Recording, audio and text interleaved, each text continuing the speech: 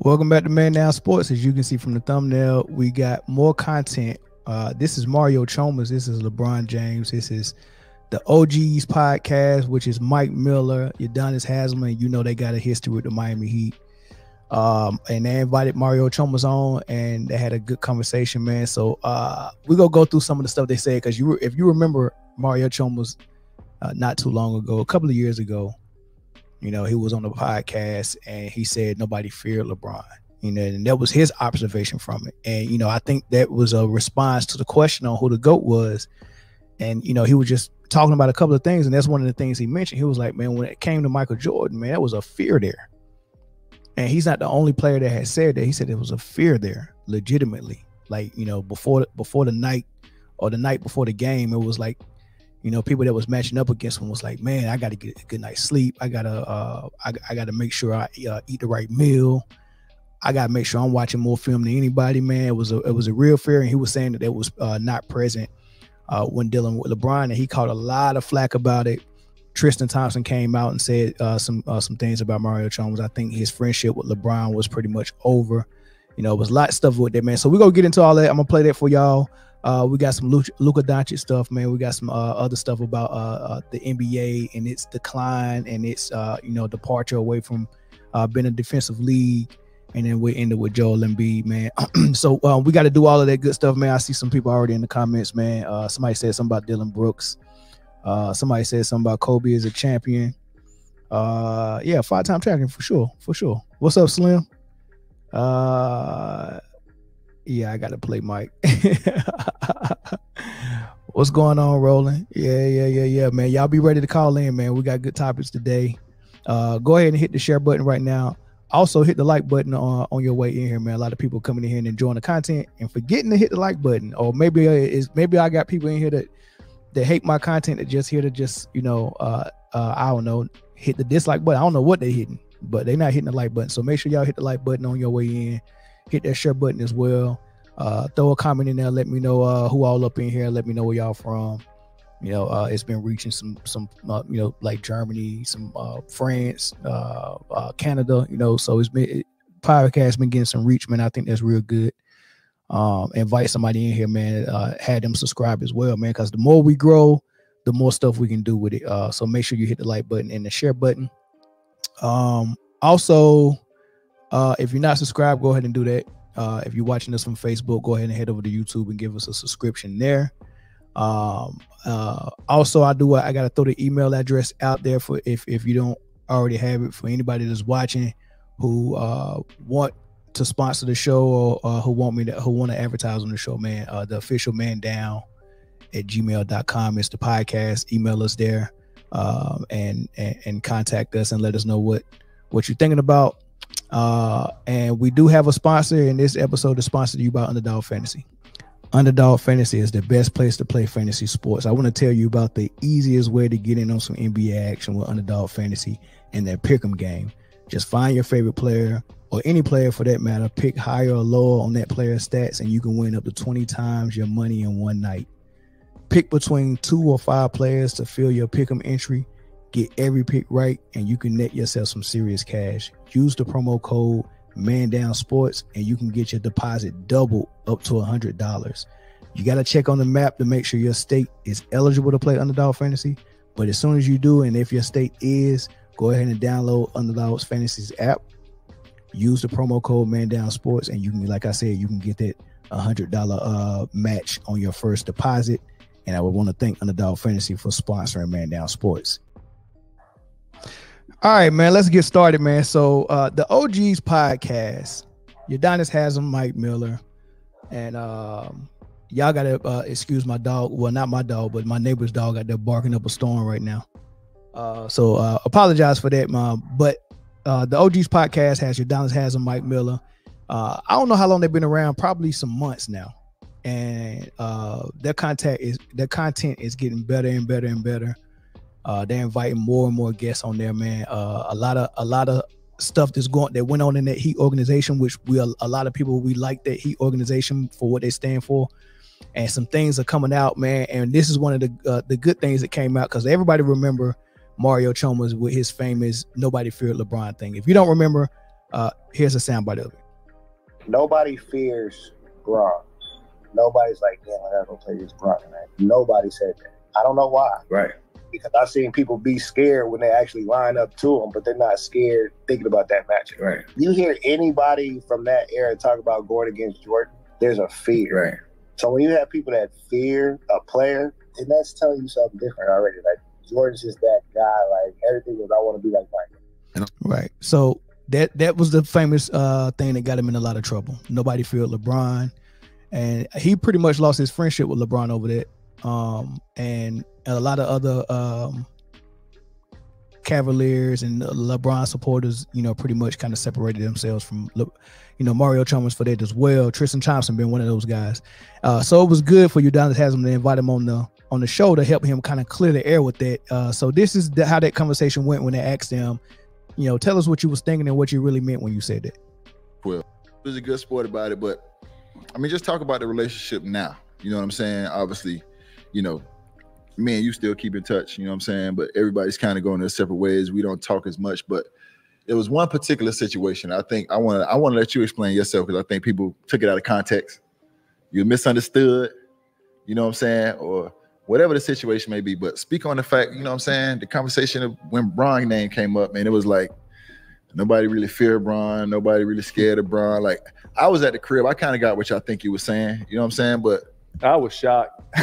You were shocked. You were shocked. You were shocked. Killer, why was you shocked? Because I think people do fear Bron. Personally. So my thought process was this: as a basketball player, obviously a great basketball player, but Bron is going to win the basketball game. Yeah, so he's going to play however he needs to play to win the basketball game. Bron is not going to make it personal. Bron is not going to make it personal. I don't think MJ will make it personal. Yeah, I don't think people fear anybody like that. You shouldn't if you're at the level we're at. But like if you're reading between, like, to me, like, shit, you better feel that. Back in the day, they used to fear that black cat. No, 100%. You had MJ that night. You probably had sleep the night before. Different situations. So, like, to me, hey, so he corrected Mike Miller real quick. He was like, "Yeah, I don't think nobody fears nobody at this level." Oh, nah, hell nah. You gonna feel that black cat? That's what he said. And, so Udonis Haslem, even though he's a LeBron guy and a LeBron supporter and got rings with LeBron and they probably still cool, he's being real. Nah, man, that black cat, man, you better feel that black cat, right? You gonna have to respect that. You gonna have to feel that. If you don't, he's gonna embarrass you. That's how good Mike was. The way he can turn that thing on.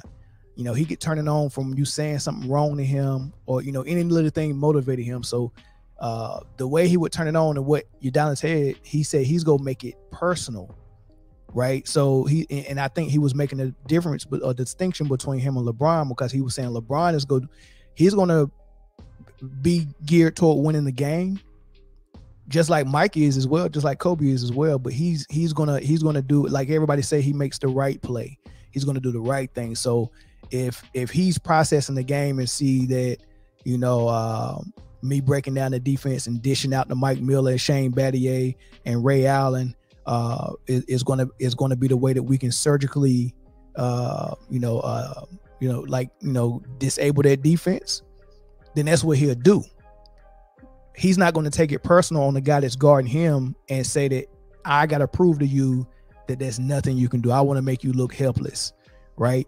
And I think that's what Michael Jordan's mindset was at. So for someone who had to come in with the matchup to stop Mike, the fear was there, because they was like, man, if this dude really want to turn it on tonight, if he really gets motivated, that we've seen him do it. That's how quick he can run hot on you and turn it on and give you 50, 55, 60, 63, whatever the case may be, right? And it's going to be a real personal, I'm going after you. I'm going to talk trash. I'm going to be in your face. I'm going to do all that. And then I'm going to guard you and defend you on the other end and let you know it ain't nothing you can do against me. So that's what he's saying. Look, now it's a fear with that black cat. Like, now it's like, yeah, there might not be a fear, but they didn't feel comfortable. They didn't feel comfortable having to fucking guard that motherfucking LeBron. That. See, everybody would change the words. I'm looking at a snippet, right? Like, yeah, I'm looking at the biggest thing, because when I said it. So to me, like, I was shocked. I'm answering what I said. Or were you shocked? I was shocked because I saw a snippet. And your snippet doesn't look good. So explain it. When I said it, right, I was basically saying that the players that we went against didn't fear Bron, like the Danny Grangers, the Luau Dangs, the Jimmy Butlers, the people that we were seeing in the playoffs. Some low-level They names. wasn't fear Bron because the media was killing Bron the year he came to Miami. Like all they did was talk about, oh, he can't win, he can't do this, he can't do that. Then when we lose to Dallas and he doesn't have a good series, they're killing him even more. So both of y'all know I was close as hell to Bron. Yeah. So when he's going to work out, he's calling me like, Rio, come on, it's gonna work out. Wow, so that during was the close. workouts, I hear conversations. I hear him saying, like, people don't think I can do this. Okay, let me work on this. All turnaround jumpers, all jab stab jumpers, all back to the basket stuff. So when we come to that next year and everybody's like, make Bron shoot, make Bron do this. You can't make Bron do nothing. He's 280, 6'8", one of the best athletes we've ever had. So he's going through you. Now he knows the. No, notice when all the criticism, and I remember this because I was when the media was so critical of LeBron, I was on his side. I was rooting for the Miami Heat Big Three. I wanted them to do good because I hated that the media was putting all this pressure on him, right? So I, believe it or not, at that time, you know, if you know me, I hate false narratives. I don't like unfairness. I don't like people to gang up on a person unjustly and stuff like that. So when LeBron was getting all of that heat, I was the guy that was like, man, I hope this guy wins so he can shut the media up. I wanted the guy to win so bad, right? So I was actually rooting for Miami at this time. And I remember all of the things that they were saying in the media, Stephen A. Smith and all these other guys on these debate shows saying that he can't do X, Y, and Z, which was true. The Dallas series did expose some things that LeBron was lacking in his game and exposed some things that showed that Miami Heat Big Three wasn't clicking the way they needed to click. And what fixed it is D Wade taking a step back and saying, well, instead of me playing my A+ game, I scale my game back to a B. And Chris Bosh was saying, instead of me playing my A+ game, I scale my game back to a C, because we need to have LeBron's A+ game, because the way he plays is probably the only way he can really play his A+ game, you know. And we seen with him without having the ball and having shooters around him and being able to dictate everything, his game looked like a C. Because when Wade was getting loose with the ball in his hand in that Dallas series, and he was averaging 20+ game, you know, almost 25 a game that series, LeBron was averaging 17. I think Chris Bosh averaged more than LeBron, if not close to it.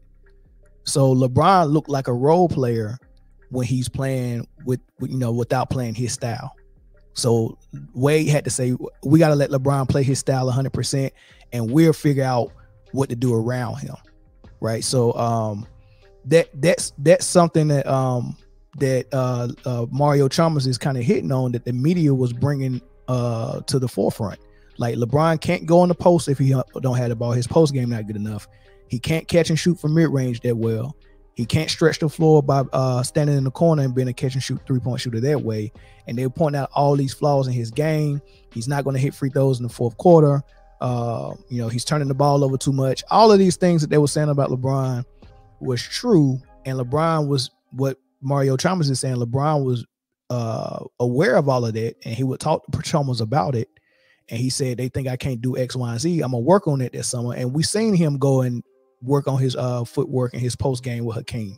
But that was one workout that they posted. I don't know how long he actually worked with Hakeem, but if you can't shoot free throws and you're Shaq, you don't go in for a weekend to work with Mark Price and then come back and be like, all right, I fixed it, I'm good now. Right. So, and you know, if you can't shoot free throws and you're Shaq, you get Mark Price to follow you around the rest of your career and help fix your shot bit by bit by bit. And when you need to recalibrate, you recalibrate, you know, so that's what you do. So I would have been more impressed if LeBron was like, it's just as much as I care about my body, I spend $100 or $1 million on my body every year to make sure my body is right. I would have loved to see LeBron say, I'd rather put Hakeem on a payroll, or how about you give Hakeem a job with the Miami Heat organization and I work with him for the rest of my career on my post. I would have rather seen that than seeing him go work with Hakeem for a weekend and then it was over. He just all of a sudden fixed his post game, which he didn't, right? And that's the reason why Mario Chalmers said that He was aware of all those things they said he was lacking. He worked on them, but when you get on the floor, at the end of the day, he's still 6'8", 260. All he had to do was make up his mind and say, you can't stop me from getting to the hole.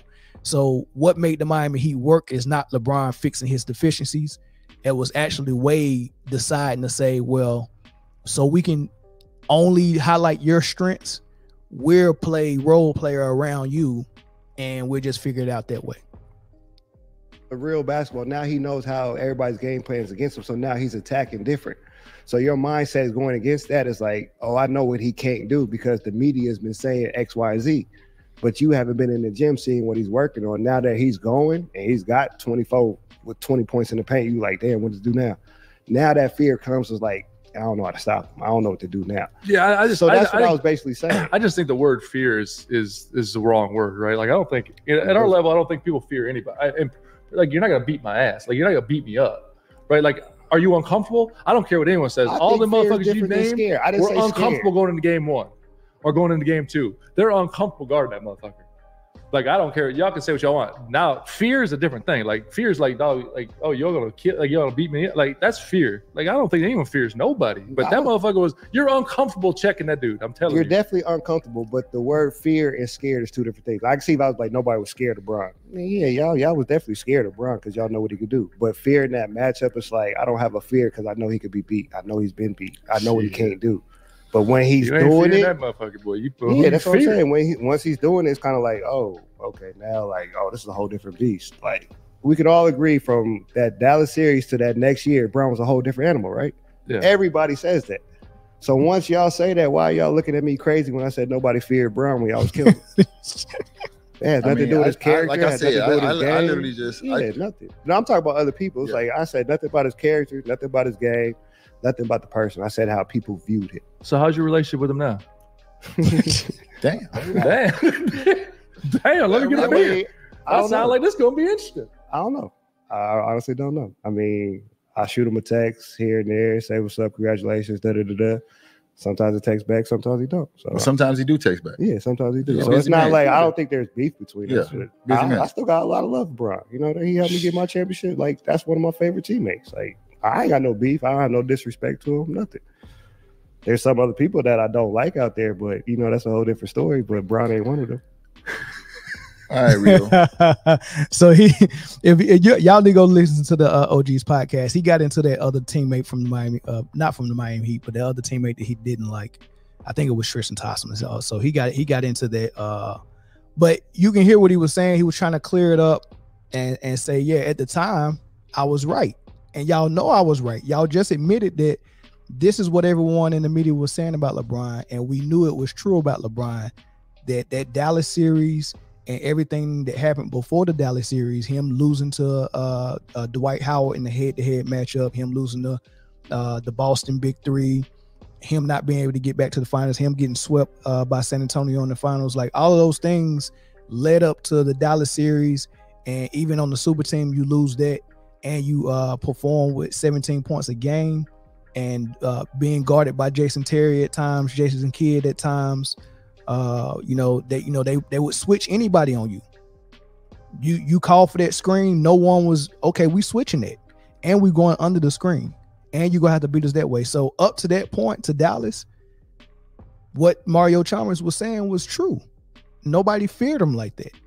Right now, he cleared it up and was like, "Hey, look, from Dallas series when he figured out what he needed to do, and Miami figured out how they wanted to attack people, and LeBron figured out how he wanted to attack people, then."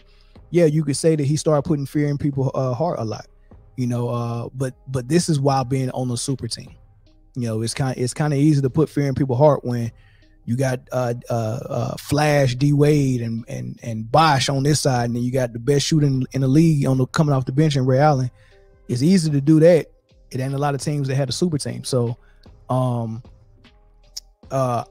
like that he came in and cleared it up. I like that Udonis Haslem allowed him to come on the platform and clear that up. I think that was cool. But those are my thoughts about it. I think Mario Chalmers, he didn't tell no lies, and I think that is a big difference between him, Mike, and Kobe. You definitely feared that black cat. You definitely feared him. So That's my thoughts, man. So now let's open the phone lines up. Let's let y'all call in. Let's see y'all thoughts. I see a whole lot of comments in there. One of the person who's a LeBron supporter. I don't know who Pam Brown is, but I see that name a lot in the comment section, and you can call in too. I mean, no discrimination over here. I want to hear what you got to hear say as well about what Mario Chalmers said and about that whole situation. DC Slim, what it is, bro? Man, damn, man, they live in that chat today. What's up, homie? I'm good, man. What's good with you? Hey, look, check it out. First, look, man, I'm not even gonna mention the Tin Man in this, but tell you like this: scary to me, dog. Most scary, I would be more scared of Kobe than Mike. Okay, let's hear why. Okay, because now, as much as I love Mike, okay, remember I tell you all the time, Mike is the greatest, Kobe is the best, okay? Okay. I think Kobe will get him on that footwork. So the same thing old boy was saying about Mike, right? I think you can say that about Kobe for real, because I think, just imagine if both of them two was playing against one-on-one and it was one shot left, right? Okay. It was, game to 15. I got Kobe better because I think he can get his shot off on Mike. All right. I think now Mike might have a little bit more athleticism, but I think the chances of the ball going in when the ball go up, I got Kobe on that. I'm not even going. I told you I don't even like to compare the other dude to these two. You know what I'm saying? So that's really not even a discussion. If you rank 16th, 17th in the league, you shouldn't even be in this discussion. But I'm just telling you that I'm going with Kobe on like the scariest thing. That's not me saying he better, all right? Because I'm waiting on you to have that show when you really had that comparison of them two. Because I have seen nobody do this, all right? So you got to have a show to compare these two because they not that far apart as many people think they are. So it's kind of hard. It's kind of hard to go there with it, Slim, because even Kobe didn't admit that, look, man, Mike's the GOAT. I ain't nowhere near that, man. He would admit that was it. That was his career was based on him trying to get as good as him because he's seen him as the best thing that the league have seen. So he was trying to get his game just as tight, right? And you know what Mike said? Mike said the person that'll beat him is Kobe. I don't think Mike said that. He said it in jest and said that he stole all of my moves, man. So exactly. He said that. Know another secret? I got another secret for you that nobody like to talk about. See, Mike ain't original. Mike is Dr. J, his brother, because a lot of people don't know Mike. Mike's father said a long time ago that Mike took his game after his brother and the dude he used to play for at North Carolina. All right. So now this ain't me taking shots at Mike, okay? Because I know the Mike is some weirdo Mike fans like it is LeBron fans. Right? Okay? So it's not me taking a shot at Mike, but I don't want nobody to think that Mike is just completely original, okay? Now he got some attributes that make him better than Dr. J, and that's the same thing for Kobe, okay? So if you're gonna say that somebody stole your style, is exactly just like you, why can't they beat you? I mean, who do you think stole Bruce Lee's style, and do you think they can beat Bruce Lee? Okay, see, it's not about I think we too hung up on if I stole your style. Look, if you have a son and you was a carpenter, right? Right. And you only make $2 million in your lifetime, and your son come out and make $50 billion. Did he do better than you? Yeah, he's standing on my shoulders as a foundation. Yeah, that's how that's supposed to happen. But is that what you're saying is happening in the case of Mike and Kobe? I mean, when you study their games, you can say I do like Kobe's 3-point shot a little better than Mike's. It was something Kobe concentrated on more than Mike did, right? So of course it probably was a little sharper. Would you take Kobe footwork over Mike? I think it's the same. I would say they're both A+. It's kind of hard to say which one is better. Like they both A+. If I'm grading them, I'm giving them both A+ for that. Right. Okay. What if I told you this? I'll throw this at you. Kobe played in the hardest defensive era. Nobody.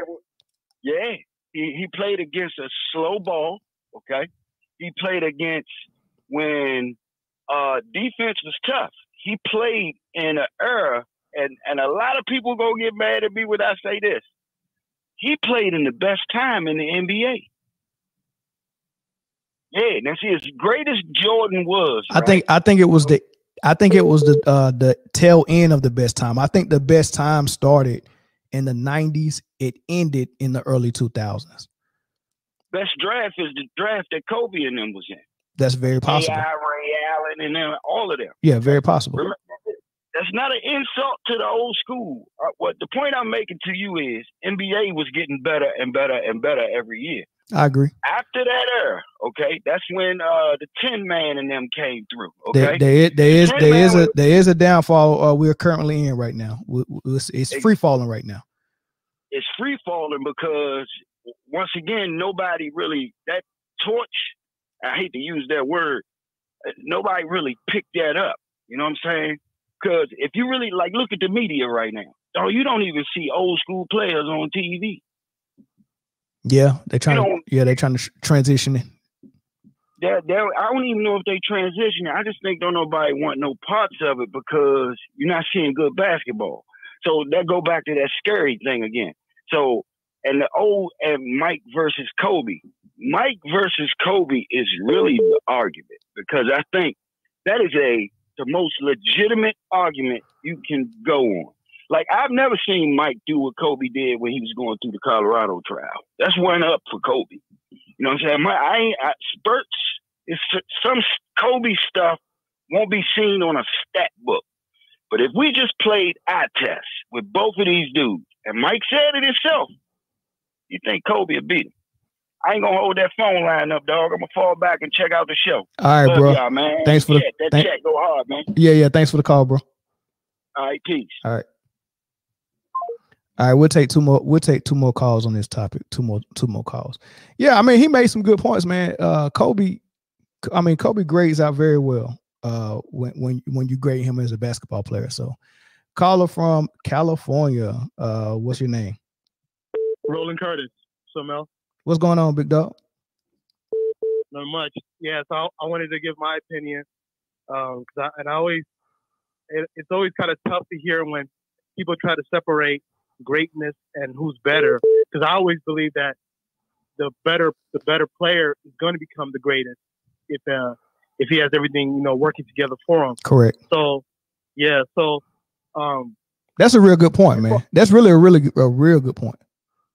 Yeah, because I feel, I understand the Shaq thing, but Kobe had 12 years after Shaq to make his case for it. That's the reason why he separated from Shaq, because he wanted to see what he could do by himself and to really put himself against Michael Jordan. So, right. I respect Kobe for doing that, but his 12 years post Shaq was nothing like Jordan's 13 years in Chicago. There's as far as who's more feared. So I put in the chat the quote from Shaq where he said, "The statute of limitation is up. I was terrified out there." And Charles Barkley asked him on TNT. He asked him, "Were you were afraid of MJ?" He said, "Yeah." And Ernie Johnson asked him, "Was it just for the first quarter?" He said, "No, the whole game." Also, I have this quote. It says, "The one thing that I think he was unlike any other player I've ever played against is that there was a real fear playing against him. Like, people, I've never seen the league be kind of fearful of a player, and that was Steve Nash. And that was Steve Nash after he retired. So he already played with Kobe. Obviously, he played against Kobe when he was in Phoenix. He played with Kobe when he was a Laker, and he still says that the only player he ever saw the whole league fear was Michael Jordan. And then I have this one last quote: Kobe not saying nothing. You have to just switch it up. But I didn't have that fear. Mike would, you better bring your game. And that was Isaiah Ryder on the difference between Kobe Bryant and Michael Jordan. So I think there's a lot more NBA players that would tell you that they feared Michael Jordan. I think players did fear Kobe I just haven't seen many quotes and I haven't seen many conversations on it because there are videos. Somebody just dropped a video a week ago about what they meant by fearing Michael Jordan. So somebody said in that video, the guy said it wasn't they didn't fear Michael Jordan was going to beat him up or anything like that. You know, he even said that you could argue that the Pistons beat him up. You could argue that Reggie Miller went toe to toe with Michael Jordan.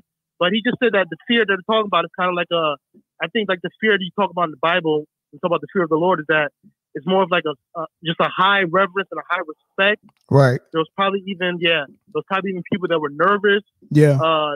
You know what? That's always evidence when you see Mike in the room with these players too, man. Like you remember when he came into the top 75 ceremony, and when he walked in and he was announced, and it was just that reverence, like awe, and people saying they seen the aura and all that stuff.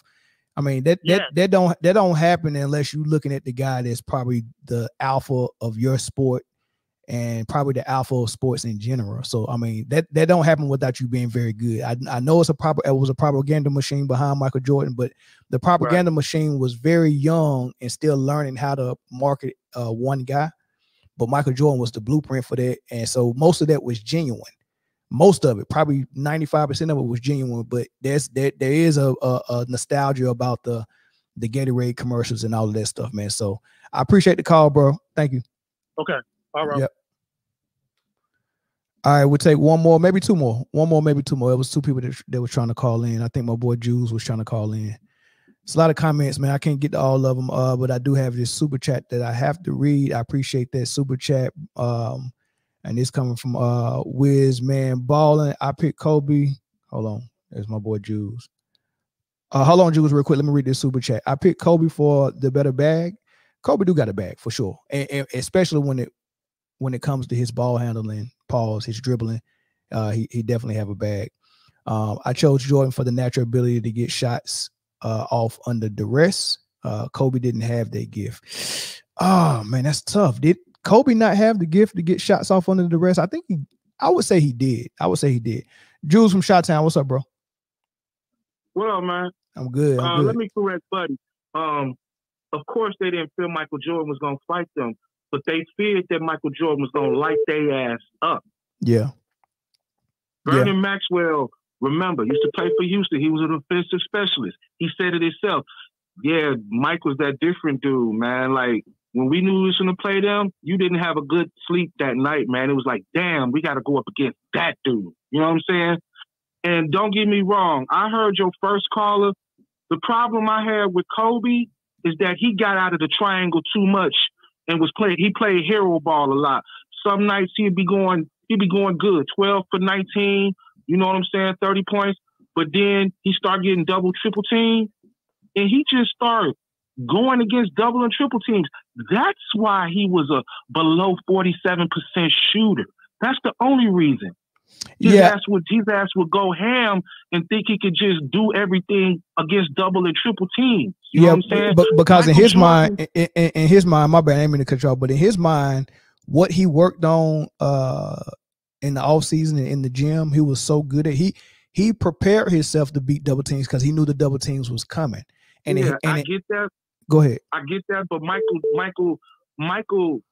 That's the reason Michael shot damn near 50% for his career once Jackson got there and ended up almost shooting 50%, because how much clearance did you see him getting his shot? Because he was always in that triangle. And once he got that added muscle on, he didn't have to do much to get motherfuckers off him. Yeah. But let's go back to LeBron. LeBron ain't feared because look at last night.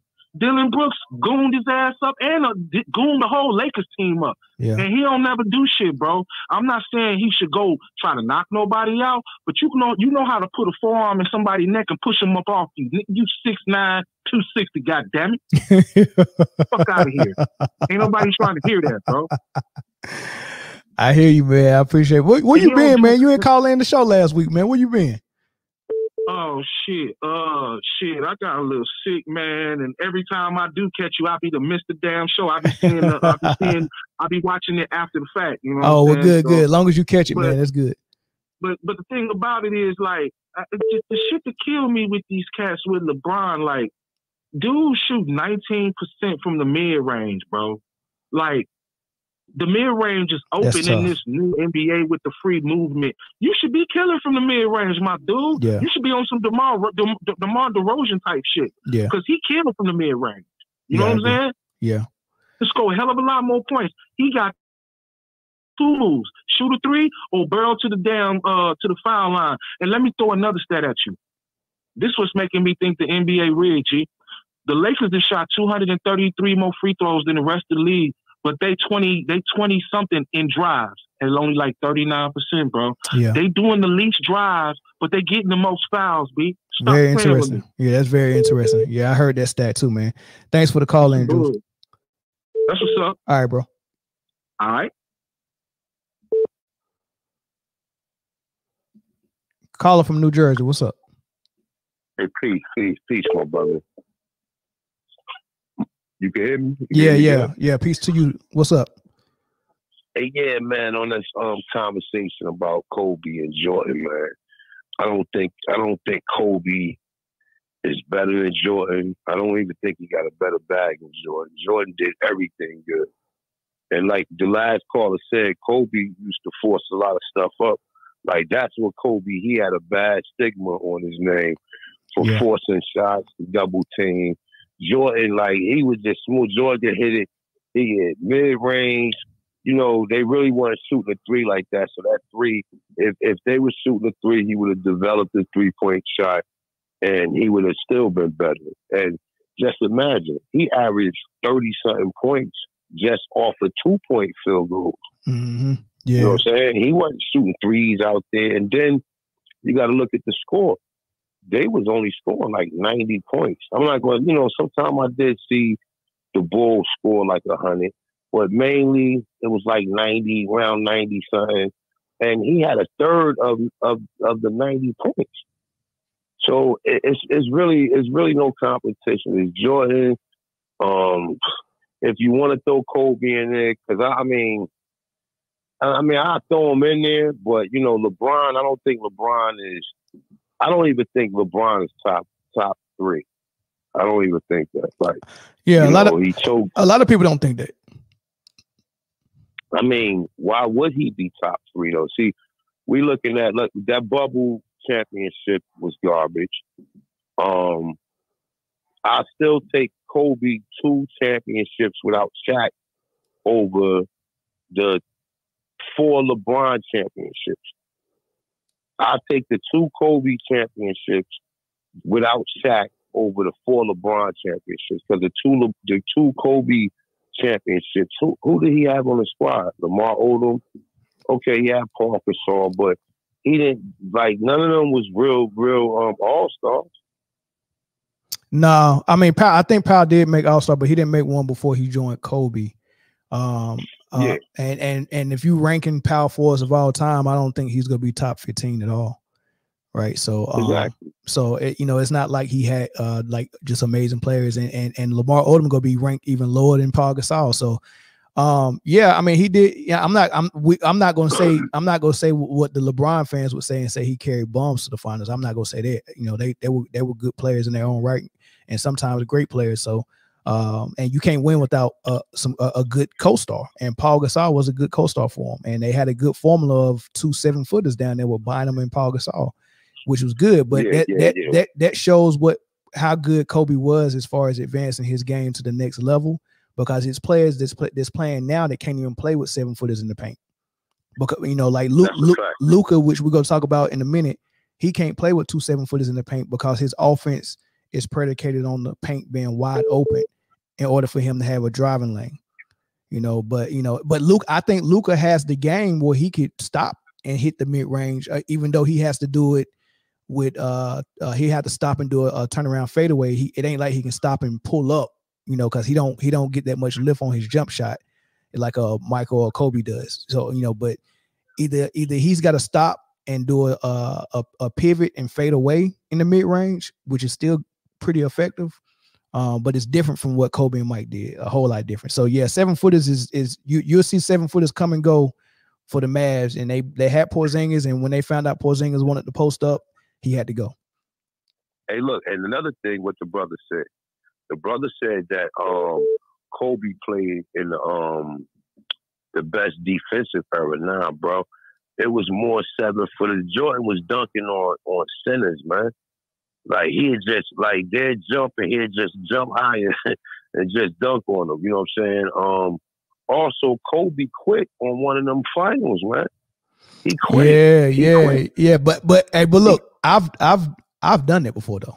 Like I've been somebody that got tired of people saying that I wasn't sharing the ball and I was ball hogging. And I've been the guy who was like, all right, well, show me how y'all gonna do it without me ball hogging.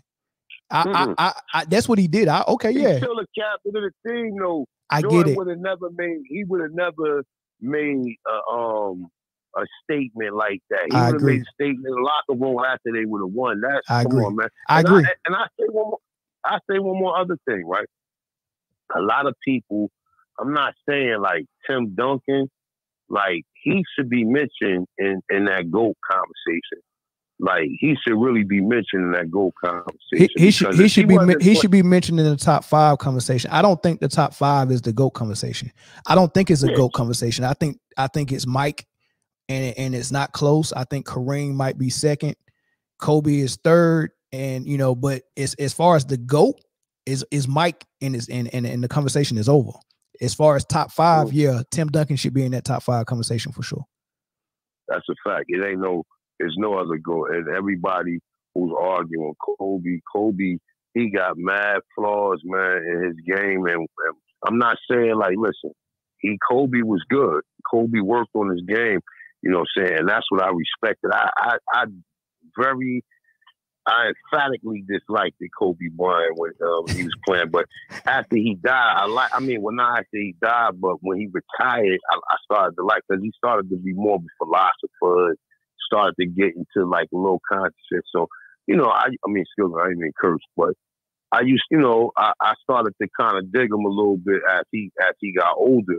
But him and Michael Jordan is like night and day, regardless of him having his moves or whatever. Jordan arsenal moves was crazy, bro. He had the up and under. Yeah. He had the fade away. And look, bro, and it's something to say about someone who has something in their toolbox that don't have to use it, because you get what I'm saying? Like, that's one of the things I had to learn too. I had some things in my toolbox that I wanted to show you every single time I got on the court.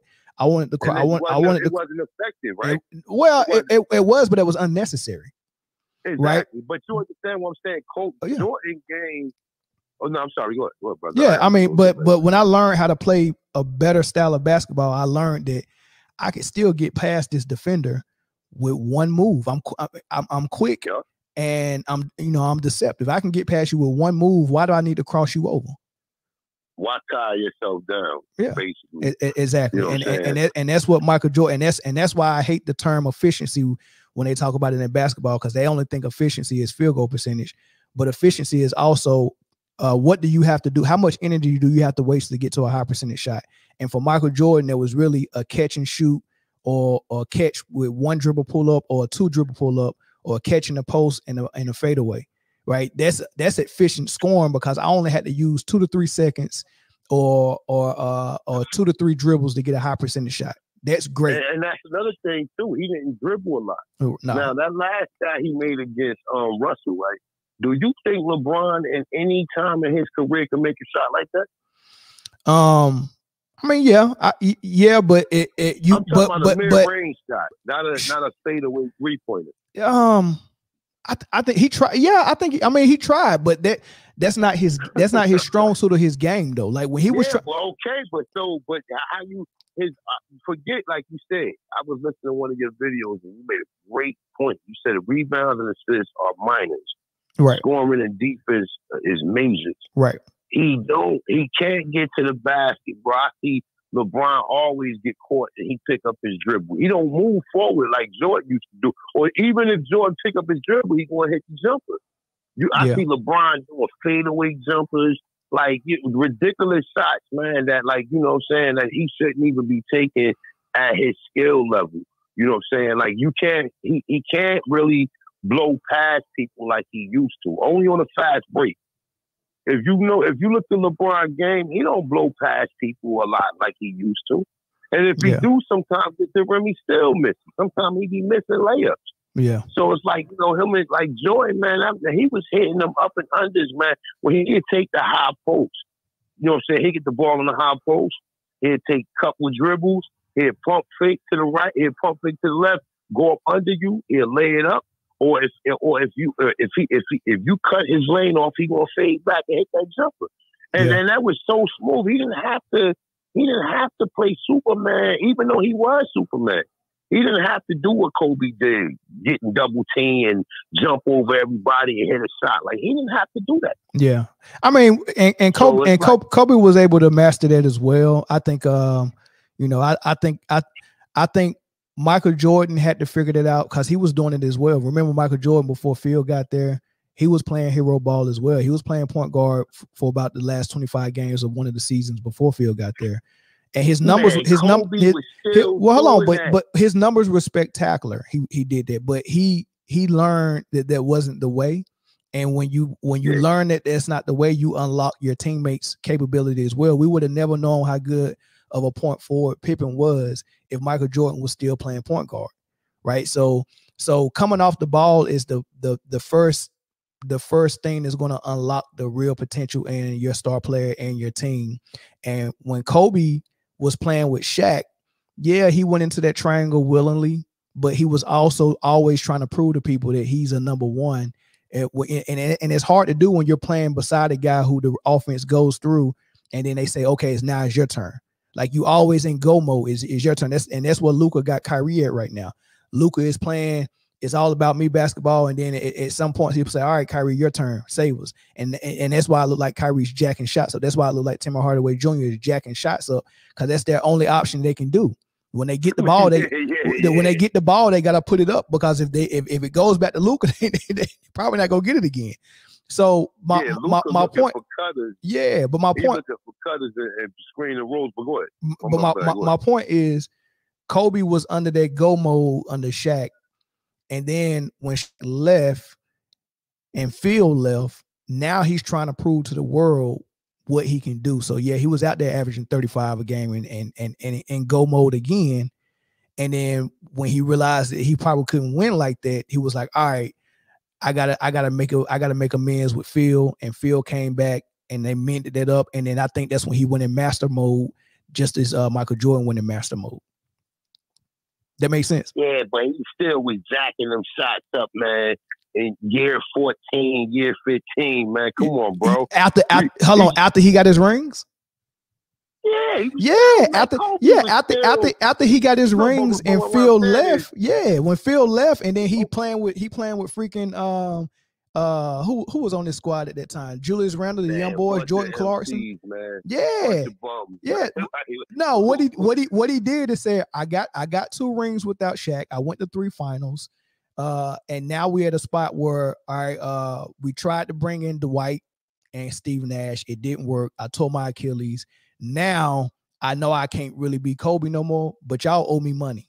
So he signed another deal and was like, give me money. I do what I need to do to fill them seats in the arena, but we done winning.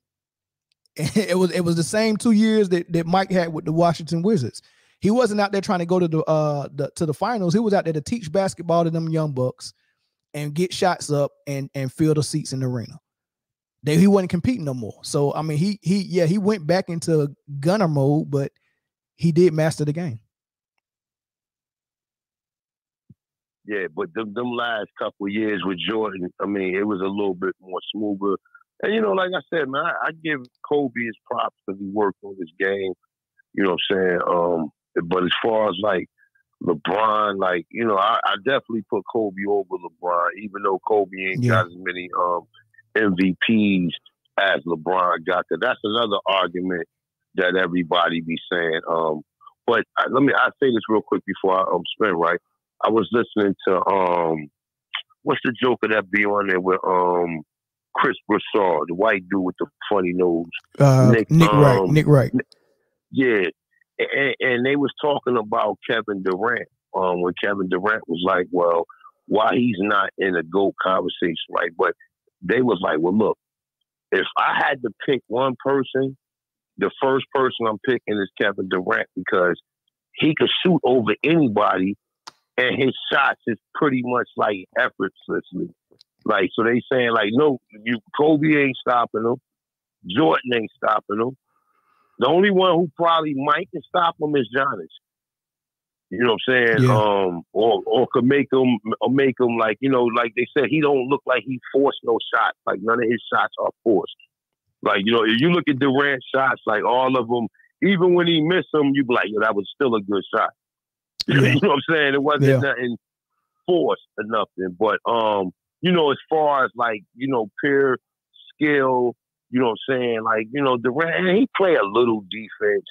I think, you know, I think I see a lot of players playing defense. I know a lot of people say that they don't play defense. I don't think they play defense as a whole like they used to. Everybody is not in sync playing defense together, but it's kind of hard now to play defense without that hand checking because, you know, you got to stay in front of somebody.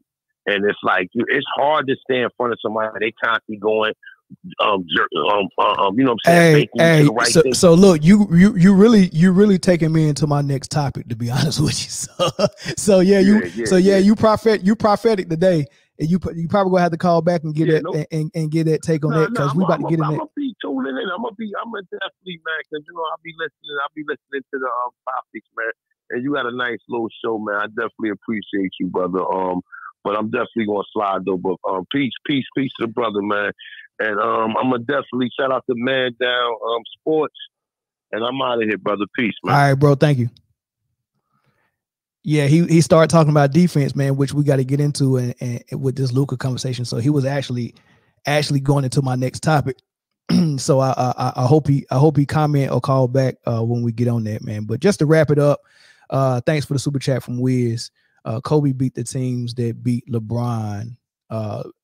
Kobe beat the teams that beat LeBron, or the teams that LeBron was supposed to beat to match up against Kobe. No GOAT there, and his chips meant more, in my opinion. Yeah, so Orlando did beat LeBron and was no match for Kobe and the Lakers in the finals. And then when the Celtics beat him, of course, he lost to Kobe lost to the Celtics one year, and then another year that he beat the Celtics, and that was a super team he beat, which is interesting. So yeah, what the team that was built around LeBron in Cleveland, one year they won 66 games, the same year that the Lakers won 65 games. A lot of people thought that we was gonna have a Cleveland Lakers finals matchup or LeBron Kobe finals matchup. They even had a Nike commercial out back then with both of them in it, you know. So it was a lot of expectations for them both to make the finals, but LeBron didn't hold up his end of the bargain. Kobe got there, Kobe won, LeBron didn't get there. So I think at those times, even back then, LeBron was winning MVPs. You know, with Cleveland, I think those MVPs probably was Kobe's, if you want to be real with it. But the NBA was going with the new buck, the young buck, and you know that's what they did. That's what they decided to do, man. Thanks for that super chat, though. All right, so we're gonna move on. We're gonna move on to Luka, man. So Jason Kidd, I don't know if y'all heard this. Jason Kidd was on a local radio station in Dallas after Luka dropped the 73, and then I think night before last or last night he dropped 45 in a comeback victory against Orlando. And Orlando was kind of on a streak. They had just beat Phoenix. Phoenix is probably the worst fourth quarter team in the league, man. They whatever lead they got in the fourth quarter, you can overcome it. So they gave that up to Orlando, and then they come back on the back end of a back-to-back, and they play Dallas, and they beaten Dallas by 16 points. And Dallas went on this crazy run in the third quarter, took the lead, then Orlando came back in the fourth quarter, took the lead, and it went back and forth for a while, and Dallas was able to pull it out. But this is Dallas with a superstar in Luka, or emerging superstar in Luka, who some think is an MVP candidate, against Orlando with a second-year player in Banchero leading them, not an MVP candidate, not a superstar as of yet. I think that's interesting that they need so much. They need 73 to win by 5. They need 73 from Luka to win by 5 against the Hawks. Then they needed 45 from him and an explosion and a comeback victory to beat Orlando. by 2. That's very telling. But listen to what Jason Kidd said on his radio station. I can't believe he said this. He really just catapulted Luka Doncic in the GOAT debate. Listen to what he said. You can't take this young man for granted. He's better than Dirk. He's in the atmosphere of MJ, the best to ever do it, LeBron, Kobe. And so just to appreciate what this young man's doing at the age of 24 is something that Dallas has never seen. And his ultimate goal is to win a championship, and he will win multiple when it's all said and done. Oh man, thanks. Hey, Wiz, thanks for being a member, man. I got you. Hey, just for anybody who want to be a member, we are going to start doing once we get more than 10 members, we're going to start cycling y'all in for a full panel. Like we do our full panel on Fridays, so it's 5 of us on Fridays, and we go always say that 6 spot for a member to join if they want to join the conversation and do a full episode with us, man. So yeah, that's what we're gonna be giving our members. So y'all keep that in mind. Thanks. So did y'all hear that? He is saying that Luka is a special player, which I agree. He's saying that we don't want to take him for granted, which I agree. He's a great player. Like, you know, let's celebrate this guy. But then to come out and say he's first of all, he said he's better than Dirk,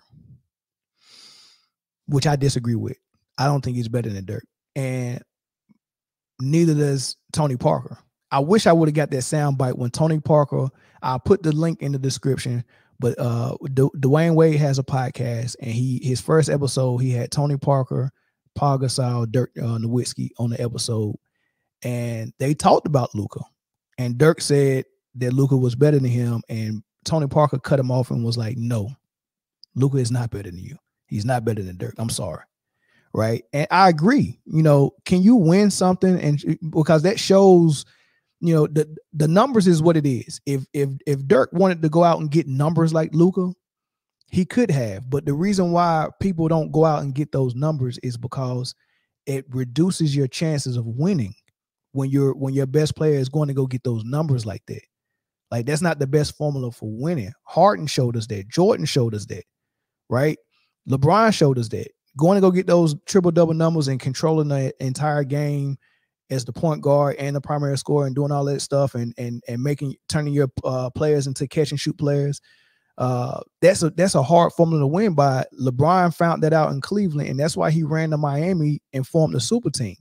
Now, if you form a super team, you almost got 2 things going on. You got your best player running this Luka system or Harden system or LeBron system, and then you got a whole nother team, right? Like, because if you take LeBron off of Miami and it's Wade, Bosh, and Ray Allen, Rashard Lewis, Mike Miller, that's still a good squad that's a contender without LeBron.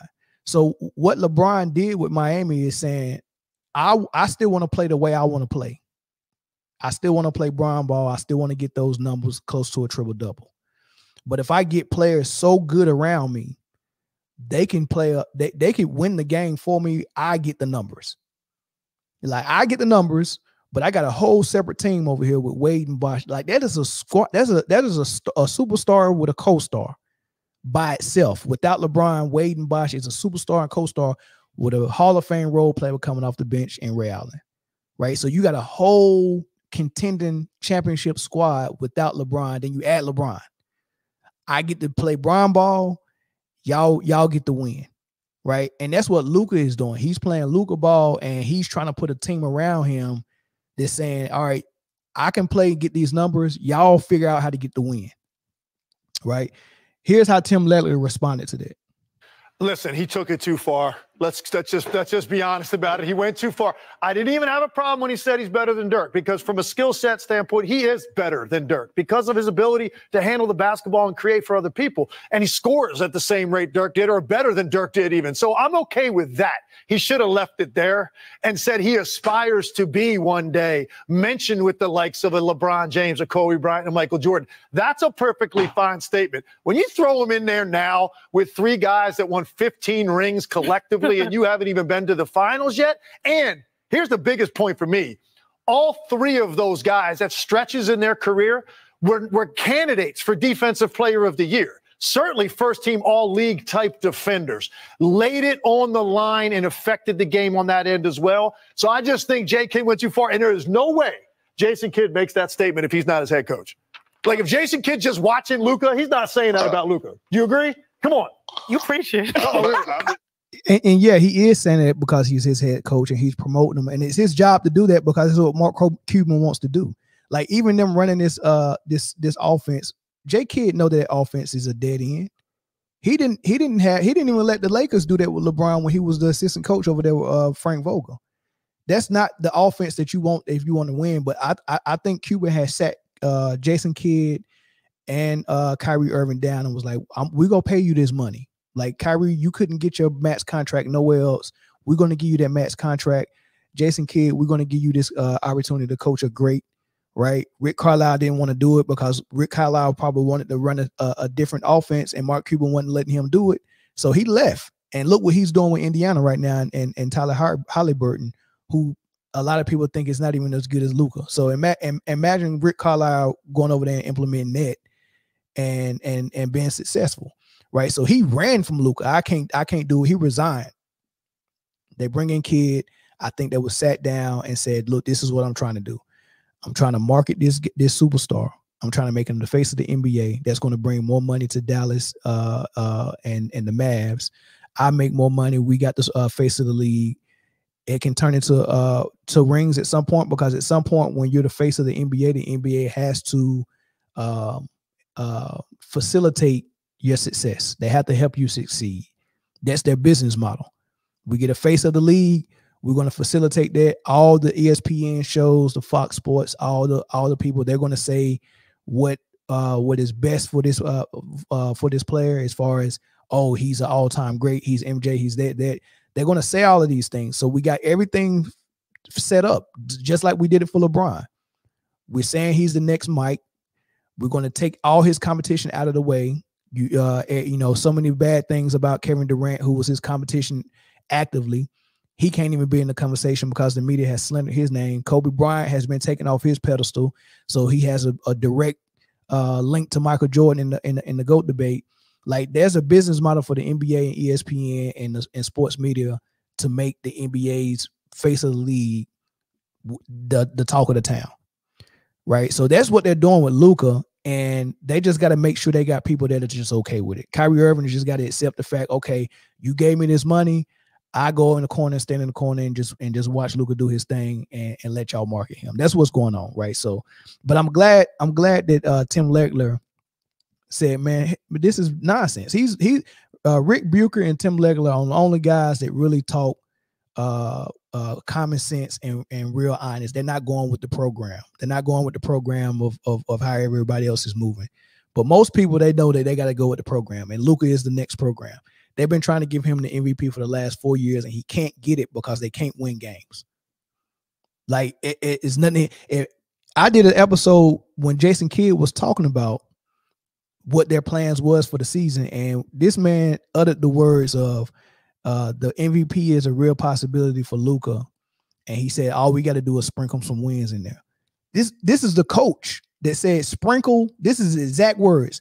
If we can sprinkle some wins in there, then the MVP is a possibility.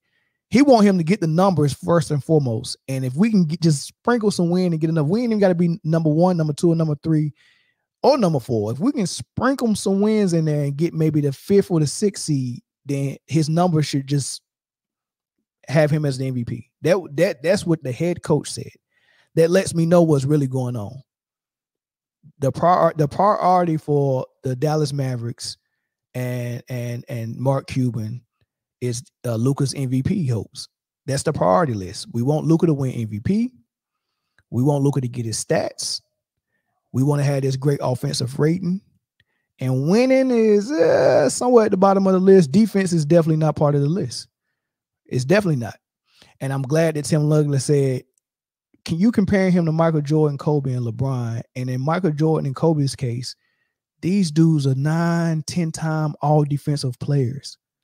That means on the defensive end, they were the Michael Jordan of the defense. And on the offensive end, they was the Michael Jordan of the offense. We're saying that Luka is the Michael Jordan on the stats, not the offense, because on offense, you have to upgrade and graduate your game to being able to play off the ball. The first thing we learn on the playground is how to score with the ball in our hand, right? So all the good players can do that, middle school, high school, and when you get to college, you're going to get around other players that was just as good as you with the ball in their hand. But what's going to separate you is what off the ball skills do you have? Can you catch and shoot? Can you come off screens and shoot? Can you come off a pin down and shoot? Can you come off a curl action? Do you move without the ball? Can you slash? Can you post up? Can you run the floor? Can you be utilized in the backdoor situation and catch a backdoor screen in the offense? Or can you catch an alley-oop? Can you do all of these things off ball? That's going to be a next level of your game. And in Luka's case, I think he can. He's good enough to be a great post player. But he's so in love with being a point guard because it's a drug that a lot of people just can't get rid of being in control of everything, having the option to take a shot whenever you want it or pass the shot up for your assist. Like, so I'm in a situation where either I'm going to come down and get off a shot that I like, or I'm going to get an assist when I give it up to someone who better take the shot when I give it to him. So for 4 straight quarters of the game, I'm coming down court, I'm either going to get an assist or a shot that I like, or I'm gonna go rest and take a play off and let Kyrie do something for 1 or 2 plays. That's what he's doing for 4 quarters. I'm either go get the assist or I'm either go get the point. That's a powerful drug. And then on defense, you can say, well, on defense, I don't have to do anything because I'm doing everything on offense, so I can take the least or the easiest matchup on defense. I can go stand in the corner and then I can pad my rebound stats. That's a no-no for me. I can't compare that to Mike, Kobe, or LeBron. I can't even compare it to LeBron, even though that's LeBron's system, but at least LeBron was playing defense in Miami. I have documented evidence of LeBron James playing really, really good to great defense his first stint in Cleveland and in Miami. Pat Riley won't have a star not playing defense. So he had to play defense in Miami. I have almost 10 years of LeBron playing great defense, but I also have about 10 years of LeBron playing whack defense and playing Luka Doncic's defense as well. That's what separates LeBron from Kobe and Mike. But what separates LeBron, Mike, and Kobe from Luka is I do have at least 10 years of them playing lockdown defense. I have 0 years of Luka playing any defense. Forget lockdown, just defense in general. He's not playing. Right. So last thing I'll play for you is Sheryl Swoopes, who was called the Michael Jordan of the WNBA. This is the girl who won 4 straight with the Houston Comets with Cynthia Cooper. And I mean, Sheryl Swoopes was that dude. I'm sorry, not that dude. She was that girl. Sheryl was that girl, man. And she was on Gil's Arena podcast today, and they talked about it. All of that, but I still go back to his point. And maybe it's because I'm just a little different when it comes to defense. I know you're like, your pride ain't gonna stop me. I don't disagree. I don't agree with that because I was just that player that was like, listen, to his point, you got to study the game. You got to study your opponents, know what they like to do. Where even Luka has a weakness. What is it? If you're not watching film and you're not studying, you don't know that. Mm-hmm. But for me, it was all about, okay, this is who my matchup is going to be primarily tonight. I know what she does well. I know what she can't do. This is how I'm going to guard her. And after somebody gave me 20 points, I'm like, you know what? Nah.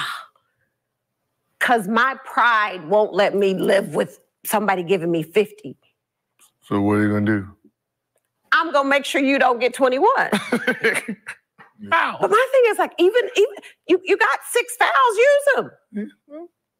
So instead of him having that's why they shooting 20 free throws also. But there has to be a point where somebody says, I think right now the game has gotten to a point where guys rely so much on help. So when are you gonna have enough pride to get in front of your man and guard him one-on-one? Yeah, he's doing the same moves. No doubt. That's the. He ain't that quick. But I'm not saying it wasn't a great performance, because it was a great performance. Absolutely. It was a hell of a performance. But it's delusion. But then what I'm saying is, it's delusion. And you're making way too much money to not have pride to guard somebody. Back in the 90s, what was the offense compared to the defense? What 55, 45? Right? Defense kind of, right? You had more defensive players than you had offensive players back when it started. Yeah, right? More offensive players started coming in.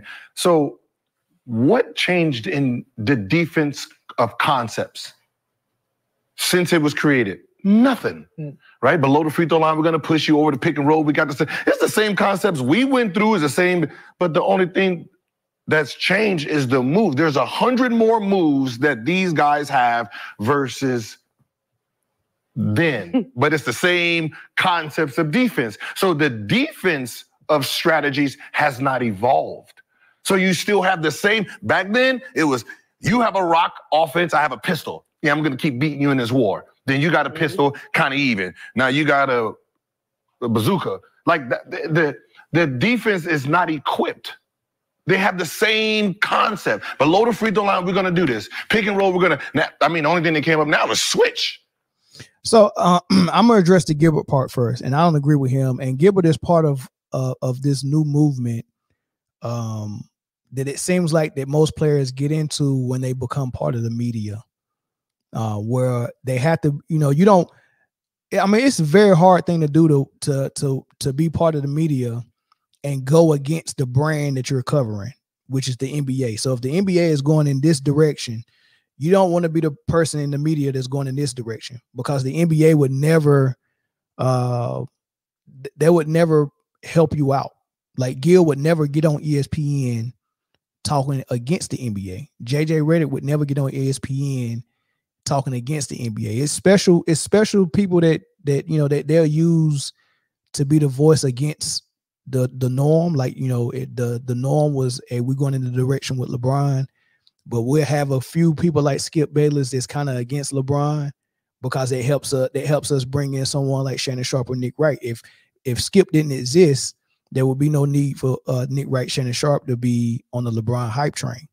So you gotta have one or two of those guys, but it's not a lot of guys that are getting that are getting a lot of airtime saying anything about this era of basketball and the truth about how it's declining, and it's just not as good as the 90s and 2000s, right? So Gilbert will never, he's always gonna, him and JJ Redick and some other guys, they're always gonna talk like this era is just so much better, and the reason why we're seeing so many points is because the players are so skilled now, which is not really that true. The players are skilled, but you have a you have a league now. All right, let's talk about the league in the 90s and 2000s. You have Patrick Ewing, Shaq, David Robinson, Arvydas Sabonis, Yao Ming, Dwight Howard, Lonzo Mourning, Charles Oakley's down low. You got all these bigs, Rich Smith. You got all these big dudes that's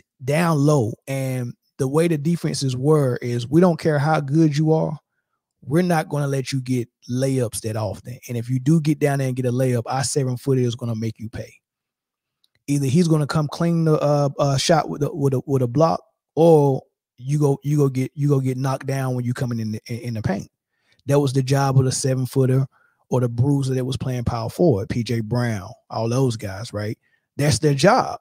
Make them pay when they come down there. The NBA has transitioned into you know, making rules like defensive 3 seconds in the key to make sure that 7-footer can't camp out in the paint. Sorry, that's the first thing to kind of make the paint wide open. But the second thing that happened is now in a space and pace NBA, we're not even having 7-footers even on the floor that much. Like a DeAndre Drummond can't even get on the floor. DeAndre Jordan can't even get on the floor. DeMarcus Cousins, Dwight Howard can't even get a job, right? You look at Golden State, they'll start Looney for the rebounds, but then as soon as halfway through the first quarter come, they got Draymond Green at center.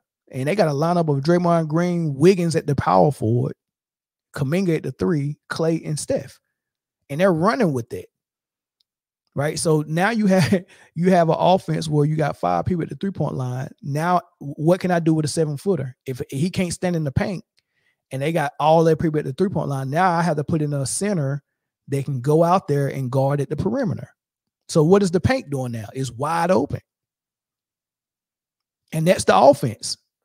Spread the floor wide open, give my best player the ball, everybody stay out of his way, and let him beat his man to the rim. And hopefully whoever my shot blocker is can rotate and possibly get a shot. But a lot of times that shot blocker is not really a shot blocker. It's somebody like, I don't know, Kevin Durant rotating and getting blocked, which he is a good shot blocker. He's a true legit 6'11", 7 foot, right? So he's getting a lot of blocks at the rim, but he's rotating from the 3-point line. So it's a race. Can my best player get from the top of the key to the rim before Kevin Durant can get from the 3-point line to the rim and challenge his shot? So that's why it's hard to defend these guys, because now you're making everyone play one-on-one basketball with all this space, and it's just a straight line from the 3-point line to the rim with nobody in between. Now in Kobe's and Mike's era, like I said, Kobe was playing with 2 7-footers, so he had Bynum and Paul Gasol, and neither one of them was 3-point shooters. So you're going to have at least 2 of those guys on the block, right? So Kobe Bryant had to develop more skills. He can't get all the way to the rim every single time. Sometimes when he make his move, he got to stop mid-range and pull up, right? Or he got to do some work off the ball to let those 7-footers screen for him to get a catch and shoot like Reggie Miller used to do. He had Dale Davis and Rich Smicks. They would set double screens for him. He'll run off them screens, catch and shoot 3, catch and shoot mid-range, whatever the case may be. That's what those 7-footers was for, set those screens. You got someone like Steph guarding Reggie Miller. Oh, man, Reggie Miller run Steph through all those screens. By the second quarter, Steph won't want to guard Reggie Miller no more. But we're missing that part of the basketball. So, yeah, so they talked about Luka. I don't understand what J Kidd is trying to get at with promoting this guy and putting him in a conversation with Kobe, MJ, and LeBron. I don't agree. Tim Legler don't agree. Don't sound like Cheryl Swoops agree either. But we'll let y'all weigh in and let y'all. We had one guy that was calling in. You can call back. I'll put the number on the screen. Y'all call in and let me know what y'all think about this topic, man. I think it's interesting. But we about to see a whole big push. This man might get back in the MVP conversation, even with his team being a 7-8 seed. He might be the first 7 or 8 seed to win the MVP this year. It's a huge push for this guy now. Jules, what's up, big dog? I was waiting for this, man. Look, Gilbert Arenas is trash. Okay? Who was the other dude, the other player that she was talking about? That JJ Redick. Yeah, JJ Redick. Trash, bro. You can't critique the new NBA, and that's the problem with today's sports commentators. They would critique the league back in the day. You know what I'm saying? And think about it. Gilbert Arenas talking about the defense. It just ain't changed. Wasn't no zone when Jordan and them was playing, fool.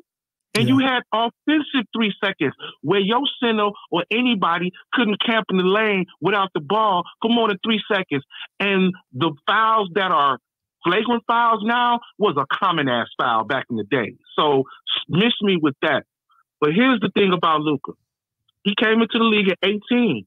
just like LeBron did. Right. And if you look at their numbers, he's doing better numbers than LeBron. But you know what he got? The same thing LeBron had after 6 years? Nowhere near a chip. And he'll never get a chip. If you let Kyrie be the motherfucking point guard and let Doncic be the 6'7" wing with his fat ass that he's supposed to be, they would win because Kyrie is a floor general. Yeah. And he ain't gonna hog the ball like that. Yeah. I agree with you. You know what I'm saying? I agree with you. Come on, man. He's a natural small forward, man. He's a small That's forward. what I'm saying, bro. His model, the way he should model his game. Of course, he's probably better than this guy, but he should model his game the way Paul Pierce did. He played small forward. Let somebody come in and play a real point guard, get you a real two guard. Yeah. That way, the Dallas Mavericks can stop doing all this crap, man. Like Jason Kidd was just on record after a loss to Phoenix, I think, in the post game, saying that we got to do a better job of protecting Luka on defense. I've never heard someone say this about someone that's in a top 5 conversation or MVP conversation. We got to protect him on defense. Let me tell you something, dog. Kobe and Jordan, I think one other person is timed for the most first team all defense all time. 9 of them. Jordan is one of the few dudes that did it back to back where he got 200 steals and 100 blocks in the season for a guard. Okay? Yeah. And he won the steals titles 3 times. LeBron been playing for 21 years. Guess how many? He's still about 500 steals behind Jordan in his career, bro. Okay?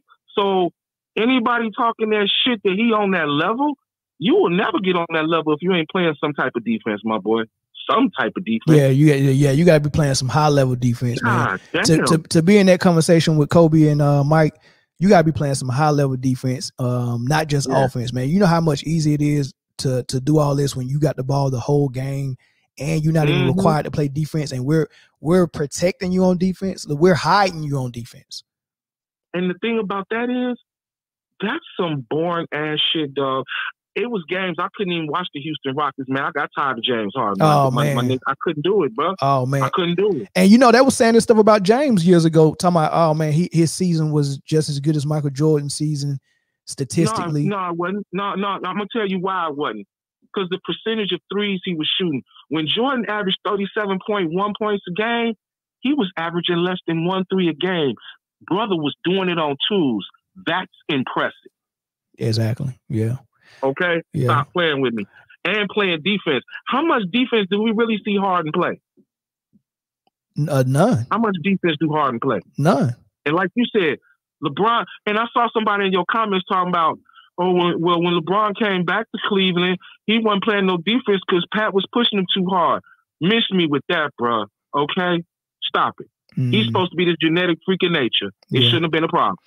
Yeah, that's true. Come on, man. You know, and don't get me wrong, I like Luka. I just think if they went to a traditional set, you know what I'm saying, and put Kyrie at the point, who's a better sidekick?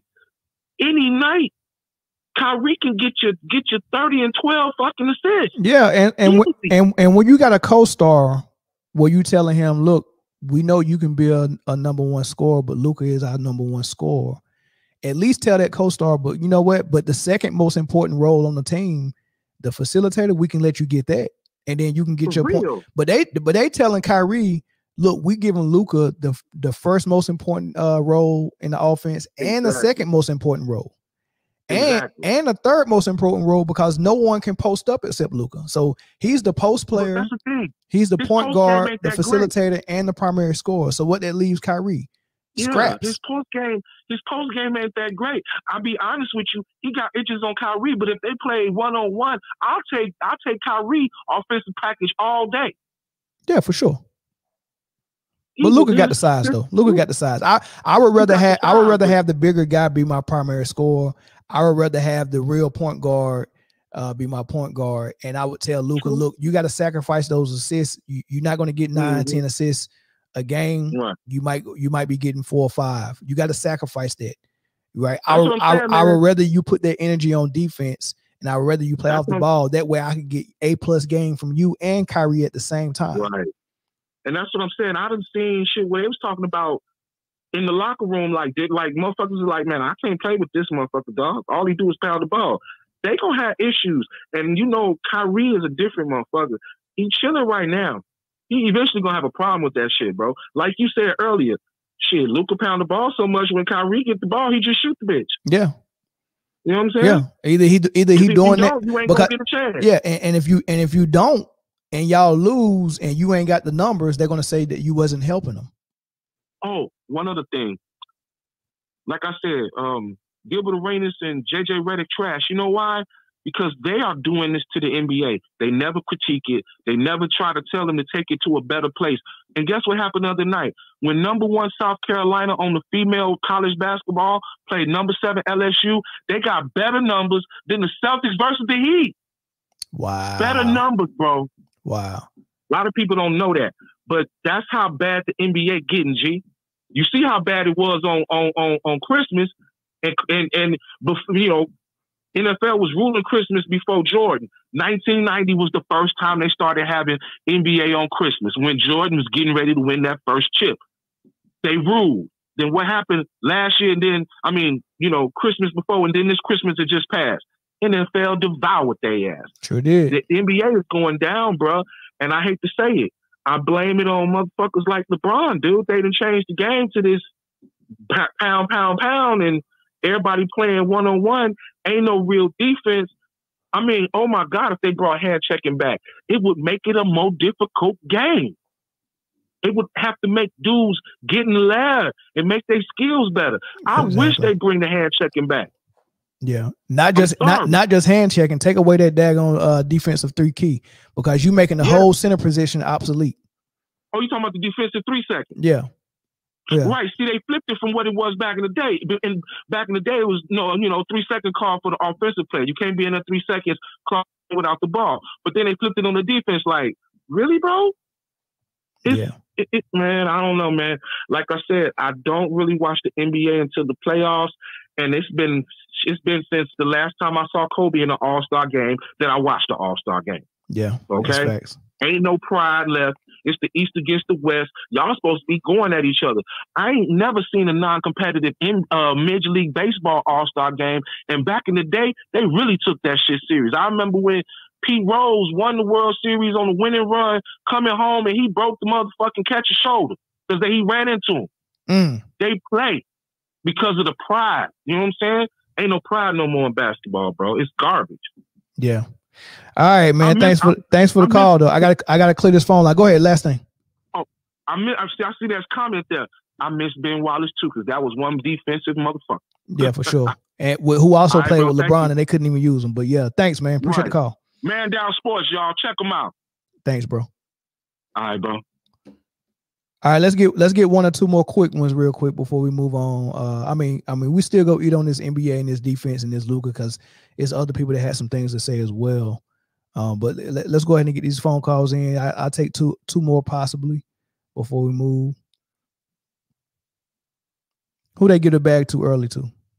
Kyrie? Yeah, I remember that All-Star game too. It wasn't just Iverson, it was Marbury.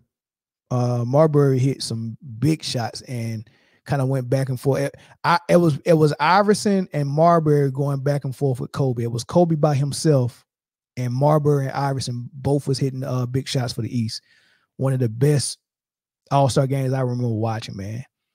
All-Star games that Kobe was involved with was real All-Star games, man. Those things was legit for sure.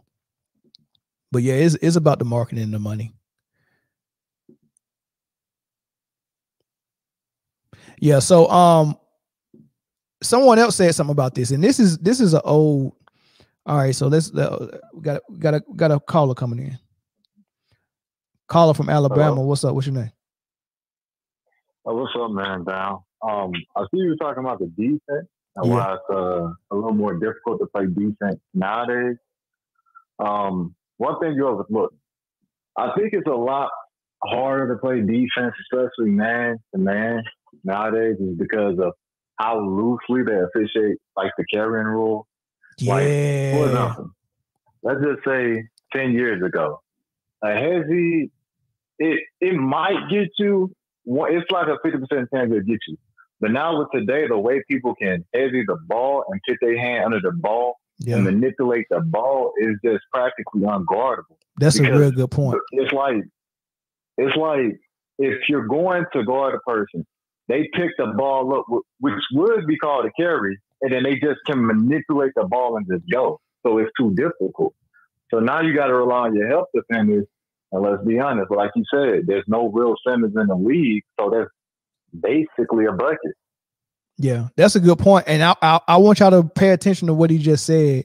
And when y'all watch the Mavs play, Luka does that 100% of the time just before he uses the screen. So he'll come to the top of the key. When the screen comes, that's how he starts off his dribble, by carrying the ball. He gets his hand all the way under the ball and does almost like a little hop, like a hop step before he start.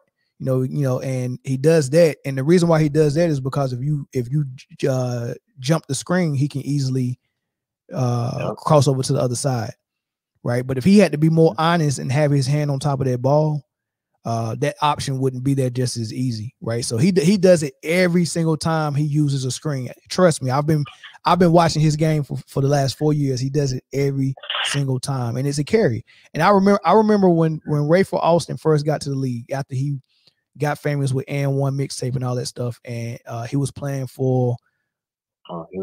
It might have been Orlando or I can't remember which one he went to first, Orlando or Houston.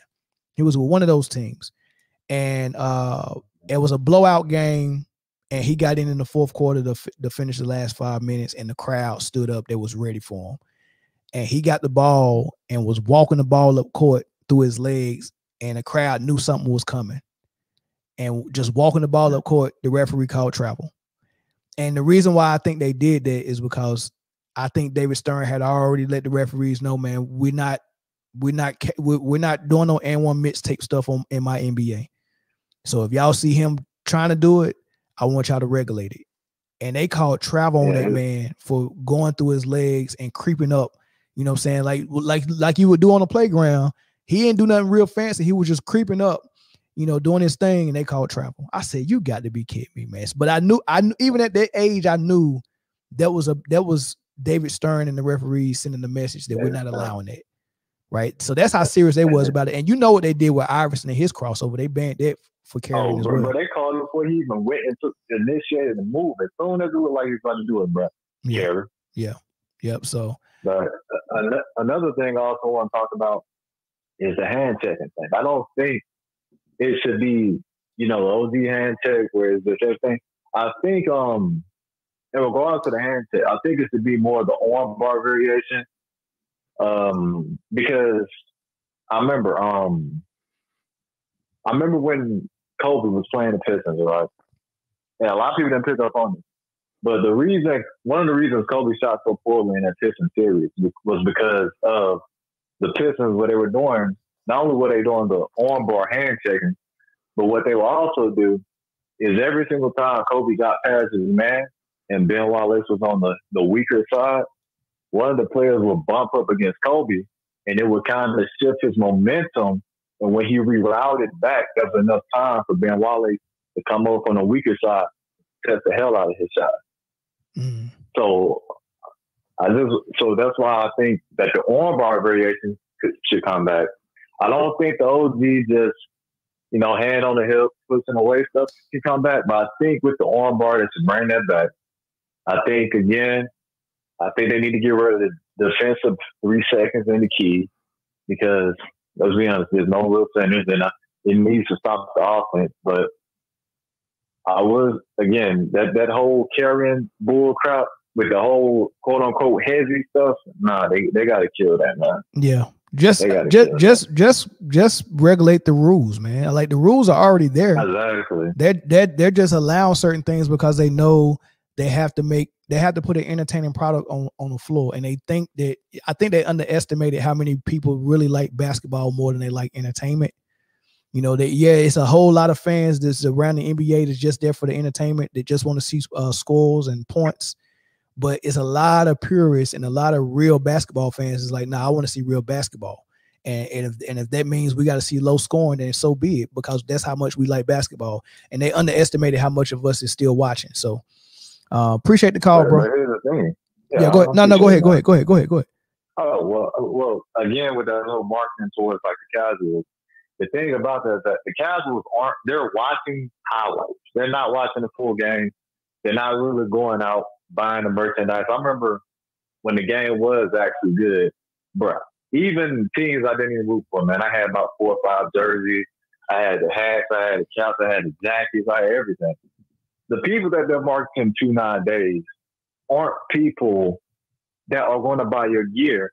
And most of the people that you are marketing to, they couldn't buy your gear to begin with because most of them are young. So, of course, you're going to have this whole deficit in, your profits and stuff like that. But it'll eventually catch up to them. They called up to them in the 70s. It'll catch up to them again. But that's all I wanted to say, man. I ain't going to hold you up. All right, bro. Thanks for the call, man. Good call. All right, no problem. Yep. Yeah, man. That was a good point, man. Hand checking, allowing real defense, taking away that defensive three in the key. All those things are going to help. But there was another player that said something about it, man. Scalabrine was on Kevin Garnett's podcast. I think this was last year, maybe a little bit more than last year. But he said something very interesting, because not only do we have to look at the fact that the league isn't allowing real defense anymore, so now we have to look at 30 points different than what we looked at 30 points before. Like, 30 points that Kobe got, 30 points that Michael got, those 30 points was against elite real defense that they allowed to happen, right? Versus the 30 points against defense that they're legislating out of the game. Like, we're not even going to allow this player to be stopped. That 30 points is totally different, right? So this 35 that Luka is averaging, or this 34 that Luka is averaging, is not the same as the 34 that Kobe averaged. The 35 that James Harden averaged is not the same as the 35 that Kobe and Michael averaged. It's just not. But on the flip side, you got to look at how much energy was expended on the defensive end for Kobe and Mike as well. Because remember, they were the Michael Jordan on offense and the Michael Jordan on defense, right? Luka is not the Michael Jordan on defense. He's not even close to it, right? So imagine the energy of getting 35 points and then turning around and being one of the best defenders in the league at the same time. Just imagine that. Who's the best defender in the league now, perimeter-wise?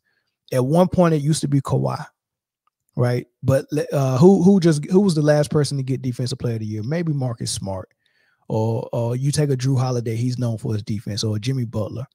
You take players like that who are that good on defense. Drew Holiday takes the most demanding offensive assignment almost every game, and it don't even matter what position it is. It could be Kevin Durant. They're gonna put Drew Holiday on him on a 7-footer, right? Or it could be Tatum. Well, he's his teammate now, but it could be Dame Lillard. It could be Kyrie. It could be small, quick, big, fast. It don't matter. They putting him on him. Imagine if he had to turn around and give you 35 at the same time. That's what Mike was doing. Imagine doing what Drew Holiday does on defense and then turn around and do what Luka does on offense as far as scoring. Right? It's a big difference. Basketball is broken up into halves. 50% of the game is offense and 50% of the game is defense. Or 50% of the game is scoring and 50% of the game is defense. So scoring and defending is the full game. Luka's not doing 50% of the game. He's only doing 50% of he's doing half of the game. He's doing scoring. He's not doing defending at a high level. Imagine that. So how could you ever take a guy who's doing both and ever have them in the same conversation, the same discussion? So Scalabrine kind of said the same thing. This is how he talked about superstars and who we consider a superstar and who we shouldn't. The things I don't like about the NBA is when we anoint teams and players that aren't two-way players. So I like two-way players. And I think a lot of that has to do with, so my career was Jersey, Celtics, Bulls. And the best player was Kidd, you, Rose.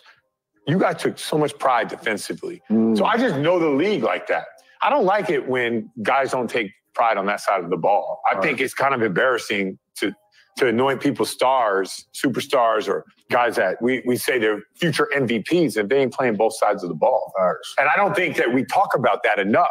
When we talk about MVP and stuff like that, we only talk about offense. We don't talk about the defensive side. So that's the only thing I don't like about the NBA now. But I do love the pace, the space, the spacing. I do like the beautiful game that it is. I just don't like when we anoint stars without defense. He spoke the whole truth. While we're anointing guys as stars and superstars, and you know what? I don't mind a guy that plays one end of the court being considered a superstar, because Luka is 100% a superstar. I ain't taking nothing away from him. But when you get in a conversation amongst other superstars and those superstars happen to be two-way players, I have to bring you down a notch. And if we take that with the current superstars is in the league, I think Tatum is a superstar. I think Kevin Durant is a superstar. I think SGA is a superstar. I think Anthony Edwards is a superstar. I think Anthony Davis is a superstar. I think Giannis is a superstar. I think Booker is a superstar. When you start naming these guys are two-way players. They're playing. I think De'Aaron Fox is a superstar. These guys, you can put De'Aaron Fox, if you watch him in that series against the Warriors, it was him. Like he had to put up as much points as Steph and then guard Steph and chase him around. Steph wasn't guarding Fox. Fox was guarding Steph very well and then putting up the same amount of points. That's a huge responsibility, right? And I'm not saying Steph is a slouch defensively, but you're not going to use Steph to go stop and shut somebody. Hey, we need you to guard this dude without help. That Steph is not your guy for that. But Steph is a better defender than Luka, for sure. He puts in more effort than Luka. So these are two-way players. There's always an exception to the rule. There are some players who just would never be that good defensively just naturally because they got slow feet. Most of those players usually play in the post. Like Jokic, yeah. I mean, he's not going to block. Like what a job of a 7-footer is to protect the rim. So Jokic is not doing it at a high level. He's not protecting the rim and going over and blocking shots from the weak side or whatever. He's not doing it. Embiid is. Gobert is, but Jokic is not. And Jokic is also not out there stopping nobody on the perimeter because of his slow feet, right? So only thing we can expect from Jokic, you're probably never going to be an elite defender. However, your effort needs to be A+. You can't be a below average defender and have below average effort, which is what we was getting from Luka for years. I think his effort is a little bit more this season. I see it more. So I give him credit wise. I see it more now, right? But for years, his effort was not there at all. And he was dog food on defense. Like they was picking on him. They picked on him in the Phoenix series. I mean, the Phoenix game last week, they picked on him. We just go at Luka, and it worked. It worked. And the crazy thing about it is all the guys I named are not in the MVP discussion, but Luka is. Like Tatum is the best player on the best team in the league with the best defense and a top 3 offensive rating. He's averaging 28 and 9 rebounds and 5 assists or something like that. And then he plays elite defense.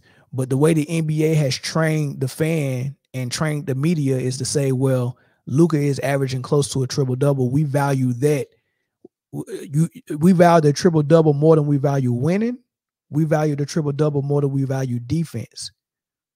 So the defense that Tatum is playing and the winning that he is doing is valued less than the triple-double that Luka is averaging, even though Luka is almost out of the playoff race. You know, he was just the 8 seed, but they got a win against Orlando, so I think they jumped to the 6 seed. So he's in the play-in. And if they have a bad night in that play-in, they're not even in the playoffs. So he's on the verge of not making the playoffs. So the winning is not really there. Only thing that's there is the assists and the amazing 73-point nights and the triple doubles. It's just the triple doubles and amazing performances. When did we start valuing amazing performances over winning and over defense? Amazing performances and triple doubles should never come before defense, man. Never. Right. I'm not gonna open the phone lines up for this topic, man. But the last topic, I will open it up, man, because we got to get into the Joel Embiid situation. A lot of people saying he ducking smoke, which is interesting. But here's how Gilles Arena and Coach Mike Malone discussed it. A week and a half ago, Embiid and Jokic faced off for the first time this season. Embiid won the battle with 41, 10 dimes, and 7 boards, and a Sixers win. All eyes were on the rematch this past Saturday, but 15 minutes before the game, Embiid was a late scratch with a lingering knee injury. And when he finally came out of the locker room for the fourth quarter, the Nuggets fans let him know about it. Turn that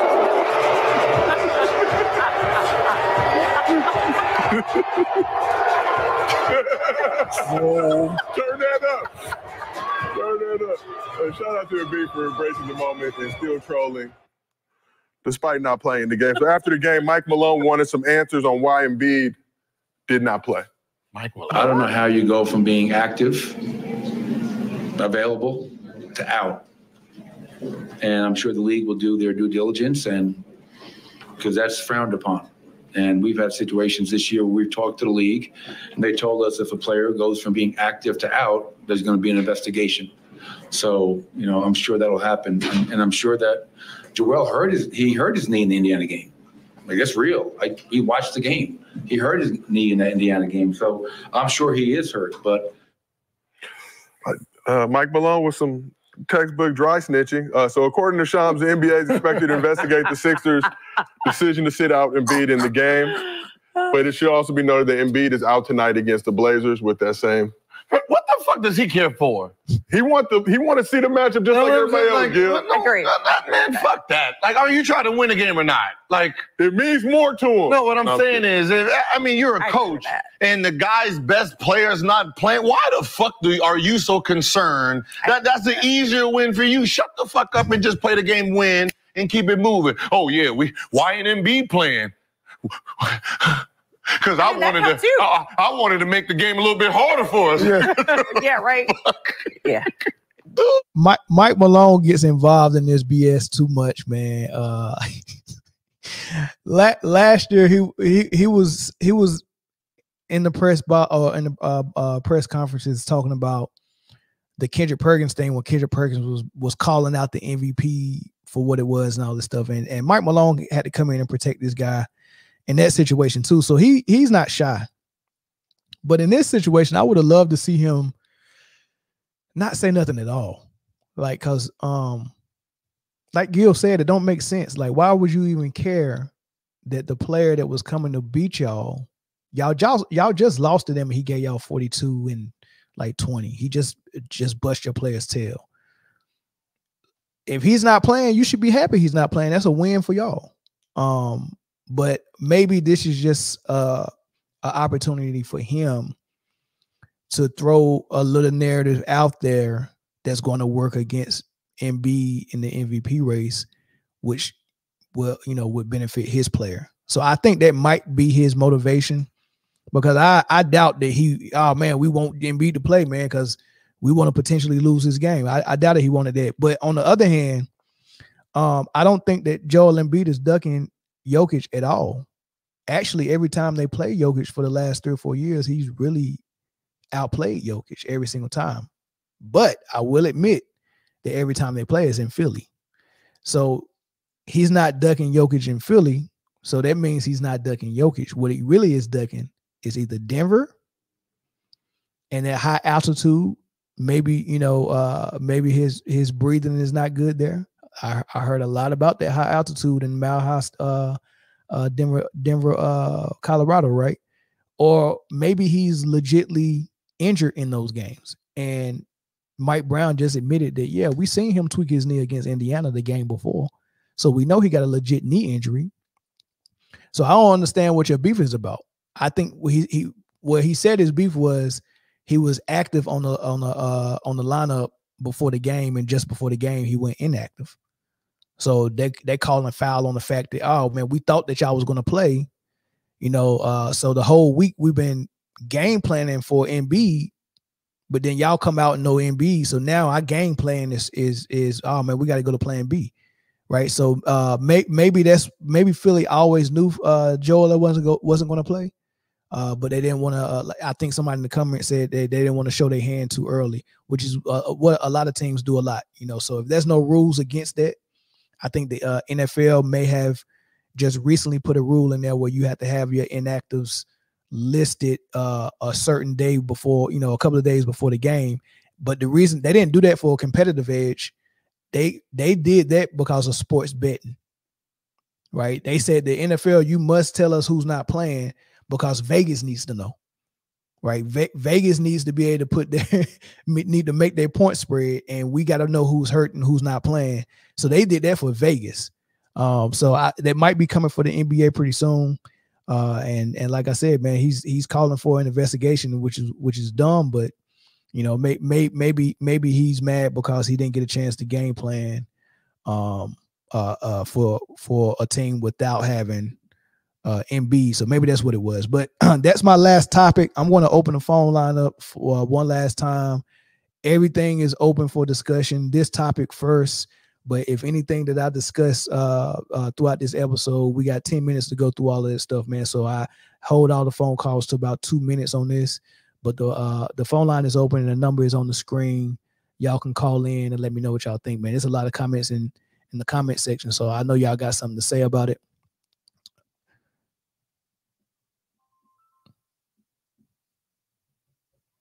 What's going on, brother? What's your thoughts? Oh, I'm sorry.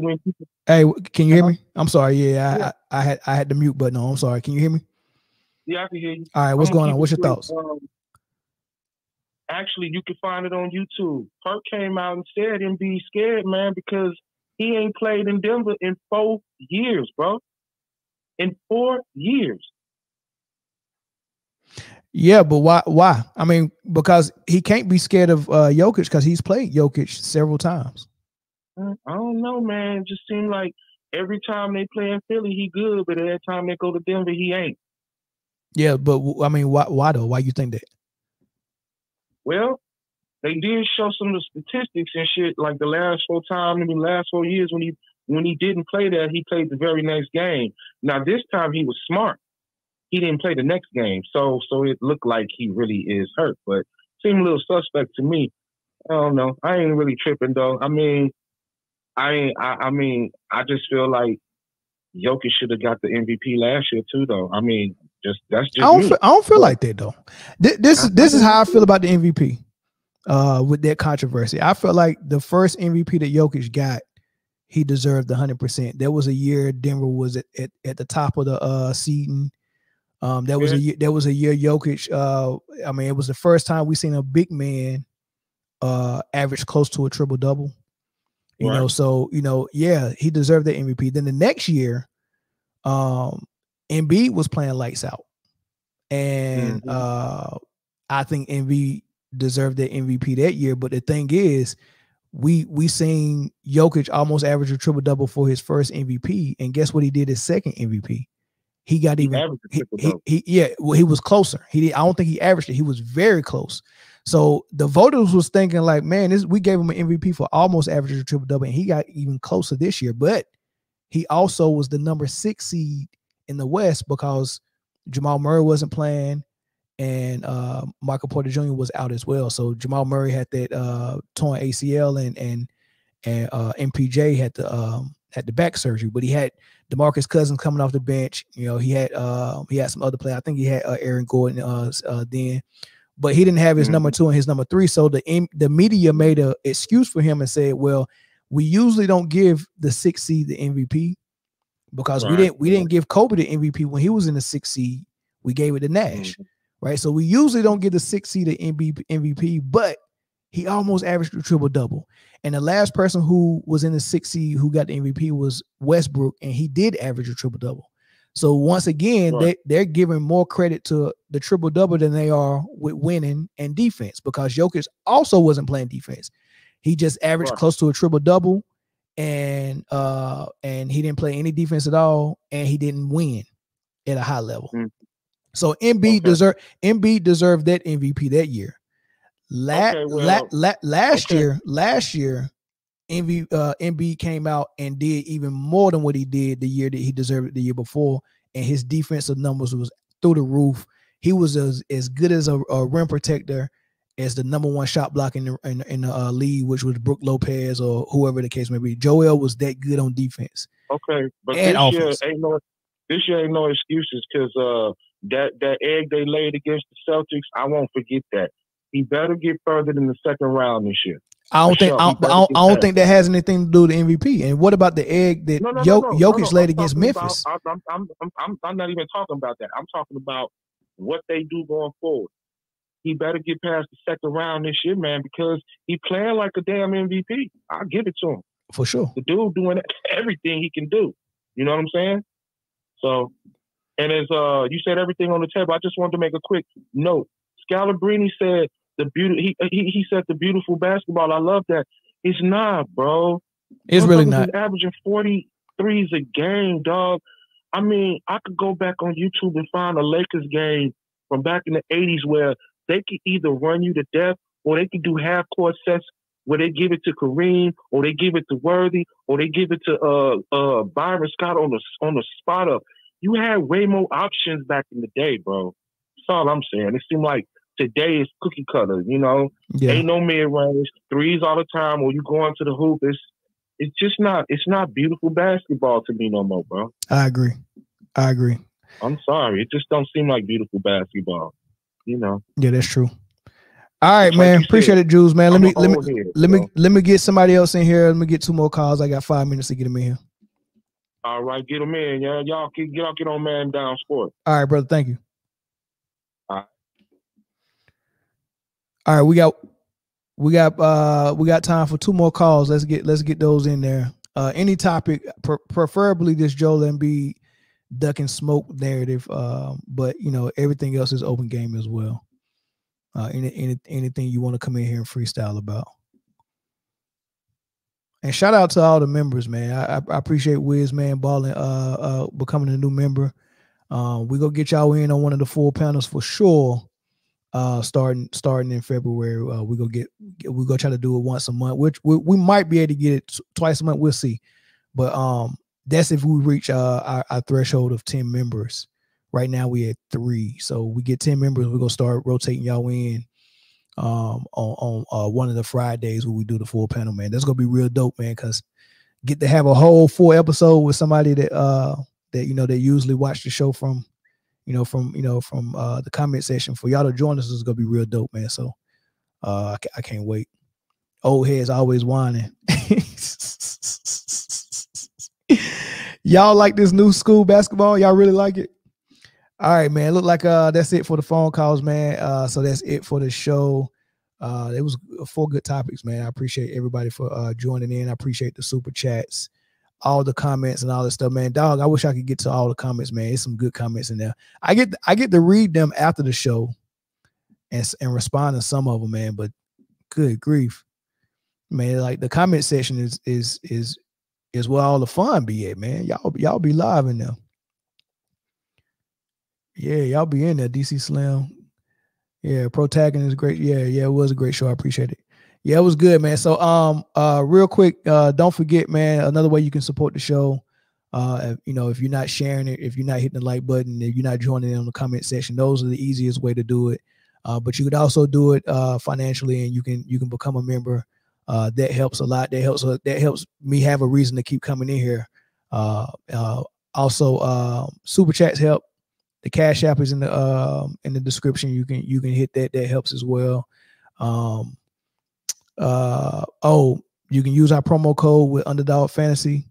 You can sign up and use that. All of that good stuff. You can still use our promo code as well for Manscaped if you want any of those products.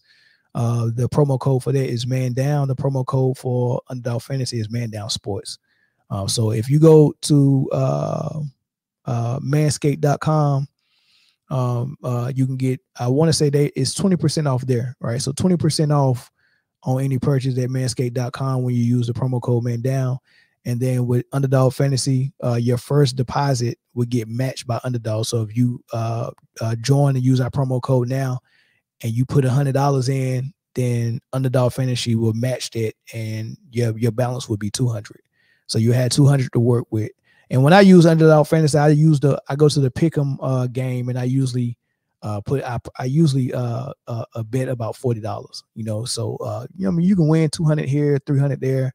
If you get all 5 of them right, and you bet $40 or $50, you really could get probably like 2,000, right? I was one steal away from about $3,500, but Wemby needed one more steal, and he didn't get it. So, but I had 4 out of 5 right, and all I needed was Wemby to get that one steal.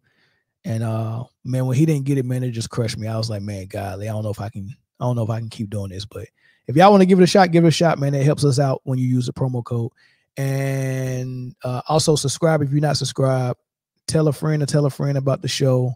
And definitely keep coming back. And I'll catch y'all on the next episode, which would be Friday when we had the full panel. Same time. I was a little bit late today. I came in at 5:30, but the normal time is 4:30. We get in here. So we'll be here 4:30 on Friday with the full panel with football, basketball topics, man. It'll be a good time, man. So, all right, man. I'll catch y'all on the next one, man. Thank y'all. Peace.